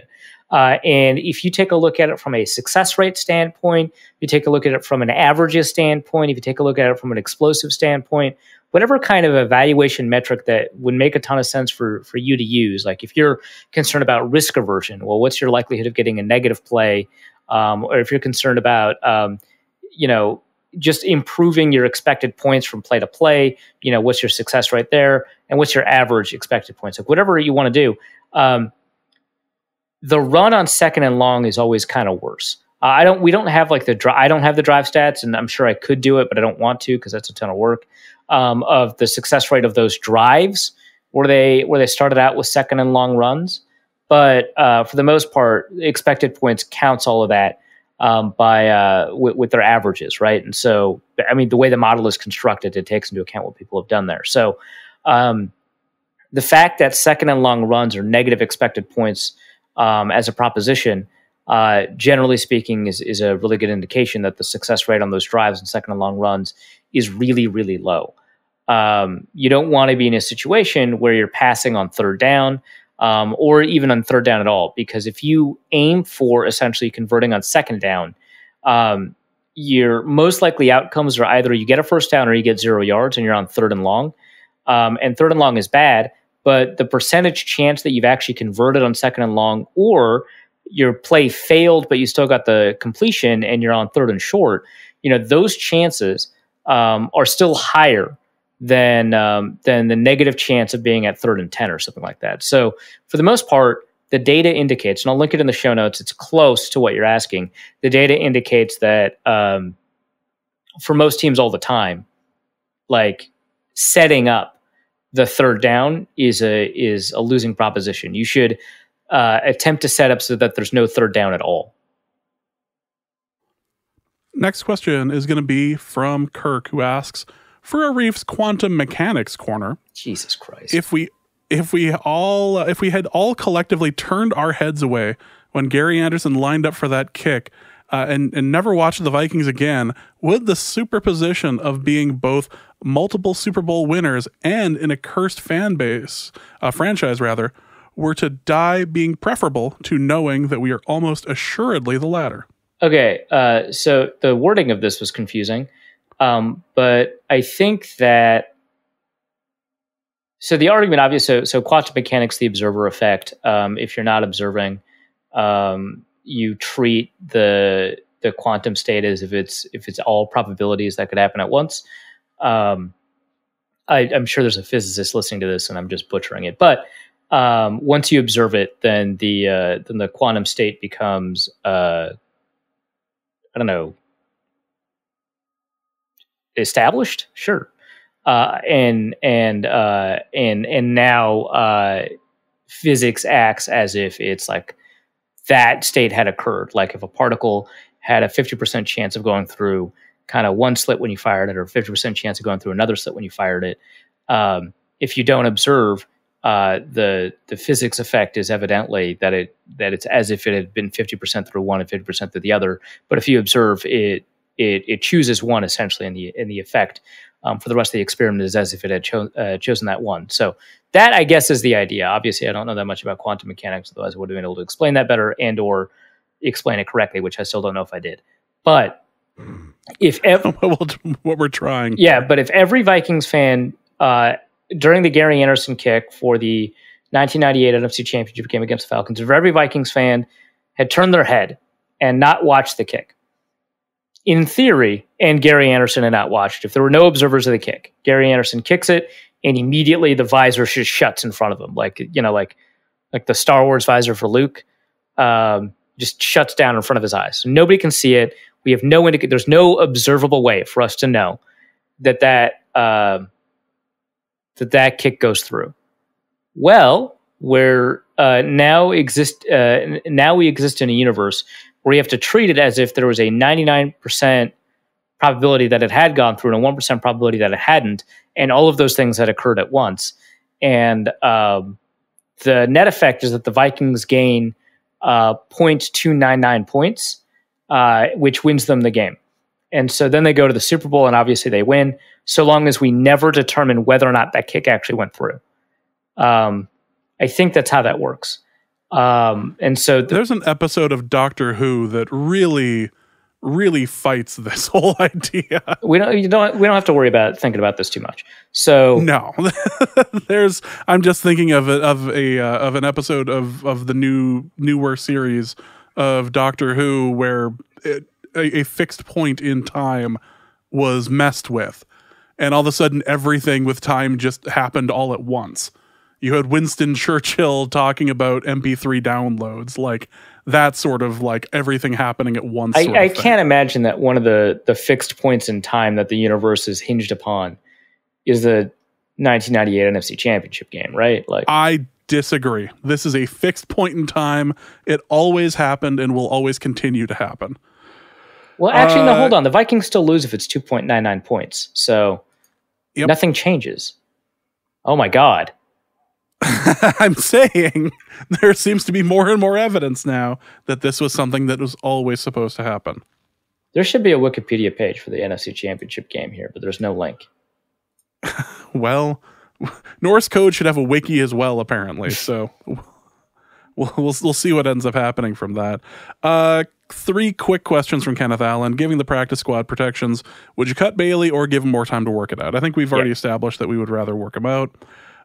Given how bad the defensive line is, why don't they blitz more often? They are trying. Yeah, they blitzed more often this weekend than they did most weeks. And then also, it really depends on the quarterback. If you're up against a quarterback that's really good against the blitz, you're just going to get torched more, and they're going to prevent the pressure from coming anyway. So it really is quarterback dependent. You do blitz Aaron Rodgers, you don't blitz Phillip Rivers. I mean, that's just kind of the thing. So if you can't get pressure, that sucks. Now you're just worse. But all of your opportunities to remedy that will make you even more worse, if that makes sense. So that's probably why. Even more worse. Also, any non-football podcast recommendations for an 8-hour drive? Yeah, the first thing that popped up in my mind is Hardcore History. I think it was Dan Carlin, I think. Does Hardcore History? Yeah.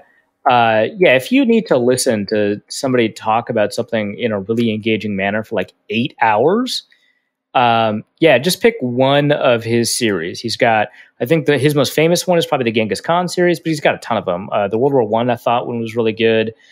He's got a Persia one that was pretty good. But there's like a bunch of Hardcore History. He's got a one on the history, I think, of the of the Pacific Theater on World War II, I want to say. I mean, they're all like hour-long episodes that are like 5 and they're like 5 parts. So I would say find Hardcore History. Some of them are always behind a paywall. Some of them are always free. He changes which ones they are. I'd recommend just they're not very expensive. I just recommend paying, especially the Genghis Khan one is the most popular one. So I'd recommend just paying for that one. Wrath of Khans. I've recommended the Bugle before, especially because the earlier episodes had John Oliver on it, and John Oliver was fantastic. You know, I tend to kind of go in different ways as far as some of these go. Like Crime and Sports is one of my favorite podcasts, or was. I haven't listened to it a lot lately, but they take an athlete and then go super in depth on his career and the crimes that he committed. One of my favorites being the member of the Raiders who was going to be playing the Super Bowl and ended up in like Mexico. And like it was just having an episode of like manic depressive or whatever, or bipolar, ended up in Mexico instead of playing in the Super Bowl that game. And that was like the 2001 or 2000 Super Bowl. Jesus. And so there's there's all sorts of things from that, and from, you know, famous NFL players, famous wrestlers, Olympians. They tend to cover all like crime in sports, and they do it in a pretty entertaining way for about 2-ish hours. So if you're looking to knock some time off, there is a potential there. Big Tony asks, does CJ Ham need more touches? Well, I mean, the offense did score, but I would say no. I think he is getting an adequate amount. Maybe too many in a row. Yeah, we don't want to overham ourselves here.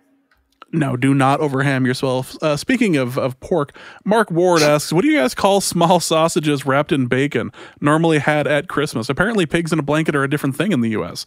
Yes, they are. That is not pigs in a blanket in the U.S. That's like you take the Grand's croissant thing, right? The Grand's rolls, that's it.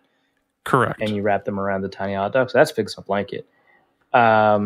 I don't know. I've seen them called Smokies, but also I've just seen the tiny sausages by themselves just called Smokies too. You usually just call them wraps now. So, or everything can be a wrap if you really want it to. Yeah. So, I don't know, just bacon wrapped hot dogs. Yeah, the real wraps are the friends we made along the way. Also, Mark Ward asks, can't remember if you guys do much gaming, but what is your F it, I'll just play that again game? I've been playing a lot of Skyrim lately. Jesus Christ, I really want pigs in a blanket now. Because the Pillsbury just does such a great job. Anyway, we're not sponsored by Pillsbury, nor will we ever be. No, probably not. My Screw It game. If I've got it downloaded on my computer at the time, which right now I don't because my computer is broken, I would say long story, but I have no idea what happened. What was the spiritual successor to the original Star Wars Battlefront, like Republic Commando or something? That game is dope. It's so good, and it's way better than the Battlefront and Battlefront 2 that they recently released by EA. Just really incredible stuff. Or I'll play Baldur's Gate, but that's a narrative-driven game, so you can't just like go into it, do whatever. It's not really an open world. Otherwise, I'm now super into like mobile games, which don't do that. That sucks. It's just distracting and makes my ability to interact with the world around me worse. You mean you're constantly looking for the imposter whenever you go to a McDonald's? Yeah, exactly. That sounds like you. I think I mentioned it on the live show that I've been playing an absurd amount of Perfect Dark, the original Perfect Dark on the Xbox, because there's a port to it and it's fantastic. And you can do online multiplayer with it as well. And because in the combat simulator, you can go and use additional like CPU people in it, and use the original, like 3 of the original Bond maps. Like I've played a lot of that lately. It really, really is fun. I have killed Dusty in so many different ways within those 3 maps. So as we discussed on the live show last episode. Also randomly like a Civ game, but like early Civ before it became super complicated. Really? I thought Civ got like simpler, actually. I don't know. I like, we both like Civ 4 more, so there's not really much disagreement there, I guess. Ryan asks, can kicking related question, is it possible to break the surrender index by punting from the opponent's 25? So I looked it up. The surrender index number is 727.4. If we look up all the surrender indices, is that what we would call that? Where's the database for the surrender index? 140 point punt from, okay.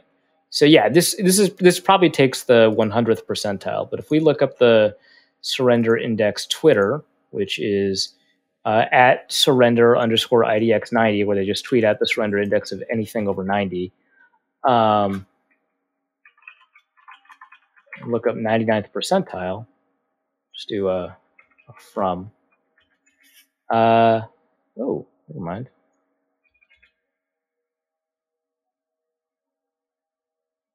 November 10th, 2019, Cowboys have already triggered the 93rd and 99th percentile cowardly punts from surrender index, which seems like a heck of a thing to do. So 98th percentile surrender index is 13.7 points. 99.8th percentile is 48.45 points. And surrender index of punting from the opponent's 25. Let's put in the Vikings, so it would be 4th and 28, right? So it's 4th down, 4th quarter. So the Vikings surrender index in that situation is 256 points, which would be the most. It'd be the highest, but it doesn't break it because this index is designed to just go off into infinity.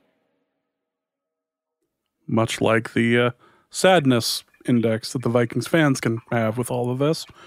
Let's go to Bryce, who asks, which players have the most to lose/gain the last 3 or more games of this season?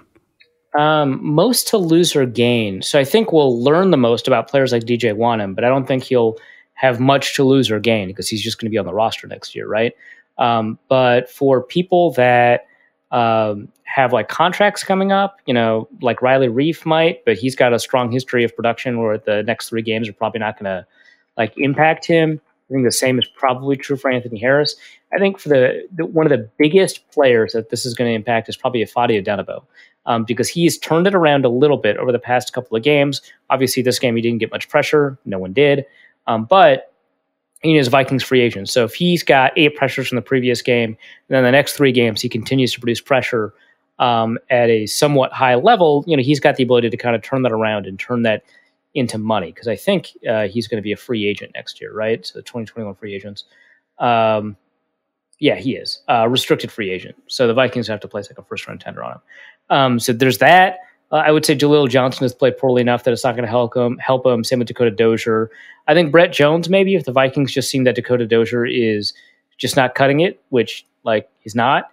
Playing Brett Jones, who is in a contract year, this could be huge for him.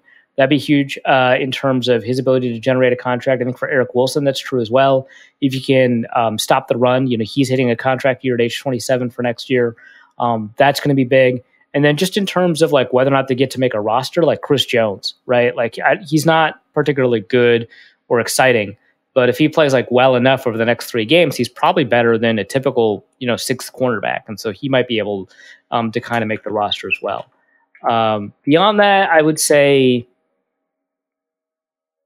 I don't know, like if Alexander Mattison continues to be hurt, which I don't expect, maybe Michael Boone, maybe Hercules Mataafa, if he generates pressure and generates some sacks over the next couple of games, it might discourage the Vikings from seeking out a depth/developmental edge defender to compete with him and Wonnum next year. So that could be big. Todd Davis is going to have to make the roster next year. I don't know if that's in the cards for him right now with how he's playing. So those are the players where I think it's big for them. Where I think, for like example, Cameron Dance or Jeff Gladney have done enough that if the bottom falls out for them over the next 3 games, you can just say they hit a rookie wall or something. Like I don't think that would really alter anybody's trajectory with the way that they're evaluating that unit. But for like Todd Davis or Hercules Mataafa, I think that it would. I think that having the ability to kind of use this opportunity would be big. Same if Kyle Rudolph is injured and continues to be injured, which again, I don't expect. He almost played in this game. But if Tyler Conklin continues to get more opportunities and play like he did this last week, that would be big too. So I didn't nail down like the top 3. This will be big for them, but I think those are some good names to consider, as well as KJ Osborne and maybe Chad Beebe, because if he keeps dropping passes, which I think this is his first regular season drop was this week, but a lot in the preseason, a lot in camp, and then also the muffed punts. If he keeps doing that, I just don't see how, even though the Vikings seem to love him so much, I don't see how he makes the roster next year. Same with KJ Osborne. If he looks like a good return in the final 3 games, that might convince the Vikings to not cut him outright. If he keeps on getting targeted on kick returns the way he's been, just killed out there, and more often than not getting the call on it, I could see him going. I see like him going, no, I'm out. This is the sound of me retiring, and no one being like, no, you should stay. Right? Yeah, exactly. Like, that was a particularly rough shot that he had. Ricardo says, greetings, sirs. I thought I would ask this question as a way to distract my brain from whatever that was yesterday, referring to the game, obviously. As context for my question, I do not use Twitter for a variety of reasons, but mostly because I don't have the time. That being said, I figured I would direct my query to an expert, and James. Jesus. Excluding people who have a professional or public need to use the platform to disperse information, journalists, content creators, municipalities, etc., do all of the people on Twitter suck? It seems like that way to me, but as I stated, I am not an objective judge. If they do all not suck, what percentage would you put it at? So there's Go. As I say, and while I'm leveraging people's expertise so that no one feels left out, I have one more, James. For a living space approximately 40 to 50 square feet with an 8-foot ceiling, would you recommend I go with a 3-way lamp, a dimmer, or none of the above? I would go with a 3-way lamp and just a couple of nice bulbs with that, but I'm just gonna say that and just not refer to anything else. Oh, yeah, okay, yeah. I don't know why we'd want to ask James about lamps, but sure. Exactly. Fine. No reason to ask me about lamps at all. Most people on Twitter. Okay, so this Twitter question. So most people on Twitter don't tweet; they just follow. So that's fine. That I would prefer that, because I've got 30,000 followers. If they all tweeted at me, I would die. That's too much engagement. But yeah, so most people on Twitter don't suck because they don't do anything. They use Twitter to receive information, not send information. Maybe they'll DM some people. Maybe they'll only talk to a couple of their friends via Twitter or something like that. But they'll usually probably just text them or something, right? So most people on Twitter don't suck. Now, the people who tweet, most of the interactions I have on Twitter are fine, good, wholesome. Maybe somebody wants some information. They're like, hey, I don't know about this. What can you say? And I usually just respond, right? It's really, I just happen to fill people's feeds with toxic people because that's who I'm fighting with, and I can't stop. I have a problem. So I create a sampling error for the people who suck by promoting the people who suck, which is not to say that I should start promoting the people who don't suck, because in a lot of instances, it doesn't make sense. If I'm like just answering like a technical question, like, hey, I missed it. Did the Vikings do this or whatever? It doesn't make a ton of sense to quote tweet them and be like, oh yeah, no, this is what happened. It just fills up the timeline with a bunch of fluff. So most of the people that are fine to interact with, it doesn't make sense to promote and use their tweet and a quote tweet in a response. But a lot of the people that I do interact with, where it does make sense, I'm arguing with them, right? And that makes it seem like the more interaction that you have, the worse it is, which is true, but not in the way that you think. I don't think most interactions on Twitter suck. Plus, the people I follow that interact with me are all really great. A lot of them are professionals, like you said, but a lot of them aren't, right? And so I've made a bunch of friends on Twitter. Some of them no longer or, produce football content or anything like that. They're just like people, and I'm still friends with them. And so, yeah, most people on Twitter don't suck. It's just the people that you see the most often that are not using Twitter in a professional capacity, you're probably seeing them a lot for a reason. And for me, that reason happens to be, I've put them on your feed because I'm a toxic person to follow. I'm sorry. Well, I suppose the first thing to do is the first thing is admitting you're part of the problem. Yeah, I'm not going to do anything about it. But yeah, if there's a set of steps here to follow, I've taken step 1 and then I've just like stopped. Yeah. Well, I see. I'm part of the problem. Oh, good to know. Yeah, exactly. You're not going to start atoning for your sins or anything. Don from Ohio says, I easily destroyed Eric Thompson at Fantasy Football. Is it fair to say this is the equivalent of NDSU if they had played the Ohio State University? How much did you beat him by? Because if you beat him by like 20, that wouldn't be enough.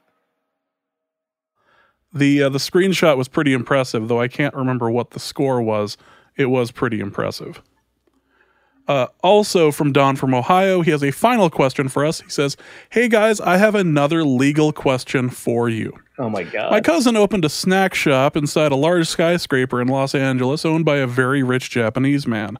During their annual holiday party, a large group of Germans who were not invited to said party got into it with some type of cowboy from New York City. One thing led to another, and things got carried away between all of them. In the ensuing melee, my cousin's snack shop sustained significant water and fire damage from these hooligans. Unfortunately for my cousin, he didn't have enough money to insure his snack shop. Who should he sue here? The owner of the skyscraper for allowing the melee to escalate? The uninvited Germans? The cowboy cop from New York City? The terrible security company? Well, I would say in this completely hypothetical scenario, and it just sucks that this occurred during the holidays, you probably can't think of this scenario outside of the holidays, honestly, because when else would it occur? It is certainly a holiday scenario. I think here you would talk to a lawyer, and the lawyer, if they were particularly litigious, would say probably all of them. But the question for who is actually liable and which suits will be successful, I obviously don't know. I'm not a lawyer. I don't know why we've answered multiple legal questions on the show. I don't even claim to know the law. But it probably depends on the municipality you're in. It sounds like you're not in New York City. I guess it is the skyscraper is in LA. It probably depends on the tenant agreement that you signed with the owner of the building, either the original owner before this new owner bought the building, or with the new owner. But whatever that tenant agreement is, whether or not the implication that they have security implies certain obligations on their part, I would think that it is likely that they are probably liable to provide base level security, and then they would pursue damages from the security company, not you. But in a scenario where it's not reasonable for a security company to take on, this, you say here, a large group of Germans that were uninvited. If the group was like committed enough and perhaps armed or something, like something a typical security company would not be able to handle, I would imagine that group becomes liable then too, and it's out of the hands of the security company and into the hands of whoever is committing what seems to be an act of at least trespassing, if not more.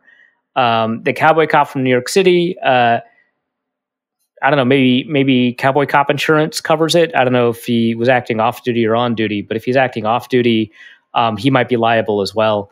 Again, not a lawyer, but I would imagine it depends on the tenant agreement. It depends on how illegal the action was from this uninvited group of Germans, whether or not they were doing more than trespassing. And it depends on whether or not it was reasonable within the parameters of the agreement that the security company made with the original owner of the building. Your best bet here is probably to go class action, quite frankly, because I wonder if who else. Oh yeah, form a tenants unit. Honestly, yeah. Yeah, I mean, it's entirely possible something as silly as like an air duct ended up getting partially destroyed through it too. So there's plenty of options for you as far as how your friend should try to figure out what to do. Yeah, I think trying to get together for that is probably the best option. That is going to be it for this episode of Norse Code. Arif, what do you have to plug? Not a ton. I'm going to do the players of the week, obviously, and then a mailbag this week, and then who do the Vikings play next week? I already forgot. Chicago? I might do a preview on them. I say they play a team. Yeah, one of the 3 teams they've got on the schedule. Pick one. That's who they play. Yeah, it could be the Saints. Trubisky. Well, it's not Christmas yet. It's Christmas for your takes though, because it will be Trubisky. Yeah. Oh my God. And people were talking about how good Trubisky's game was, and it was like, well, he didn't throw it beyond 10 yards successfully. So good job. I guess Chase Daniel didn't have to do that to beat the Vikings either, but still. Well, that's kind of beside the point. Yeah. That is going to be it for this episode of Norse Code. Hope you guys enjoyed it. We'll be back later this week to preview said Bears game. So go ahead and tune in. We'll be happy to talk to you. Happy to preview what could be an interesting. I don't want to say trap game because everything is a trap game right now. There's no such thing. The only thing that's not a trap game is the Saints game, and it would be a trap for them. So everything's a trap. The Bucs game was a trap game. This whole season is a trap season. Yeah, just misery. So for Arif, my name is James. Thank you guys so much for listening, and please remember that all things are possible, including this trap season, through the power of Ben DiNucci. Do you know if he kicks? Can we look that up? I hope he's got like a sidewinder windup for the kick. Oh yeah, just one of a kind. Just an absolute JMU legend. So again, through the power of Ben DiNucci, and we'll be back later this week. Norse Code is the largest and only division of Norse Code LLC. You can find Norse Code on the Daily Norseman, SB Nation's official Vikings blog, at dailynorseman.com. You can also find it on iTunes, Spotify, YouTube, Stitcher, or wherever fine podcasts are aggregated. Our Vikings blogger extraordinaire and generally useful human is Arif Hassan, and he can be found on Twitter at Arif Hassan NFL. You can also find his written work at theathletic.com. I am your podcast host and producer, and my name is James Pagashnik. You can find me at the show's official Twitter feed at NorseCodeDN or my personal account at BigMono. If you'd like to donate a few bucks to the show, you can make your one-time donation at paypal.me/NorseCode, or you can make a recurring monthly contribution by visiting patreon.com/NorseCode. A donation of $3.50 per month does get you bonus material from the show and much more. Any questions or comments that won't fit in a tweet can be sent to norsecodepodcast@gmail.com. On behalf of the Norse Code staff, we thank you so much for listening. Our formula is this. We go out, we hit people in the mouth.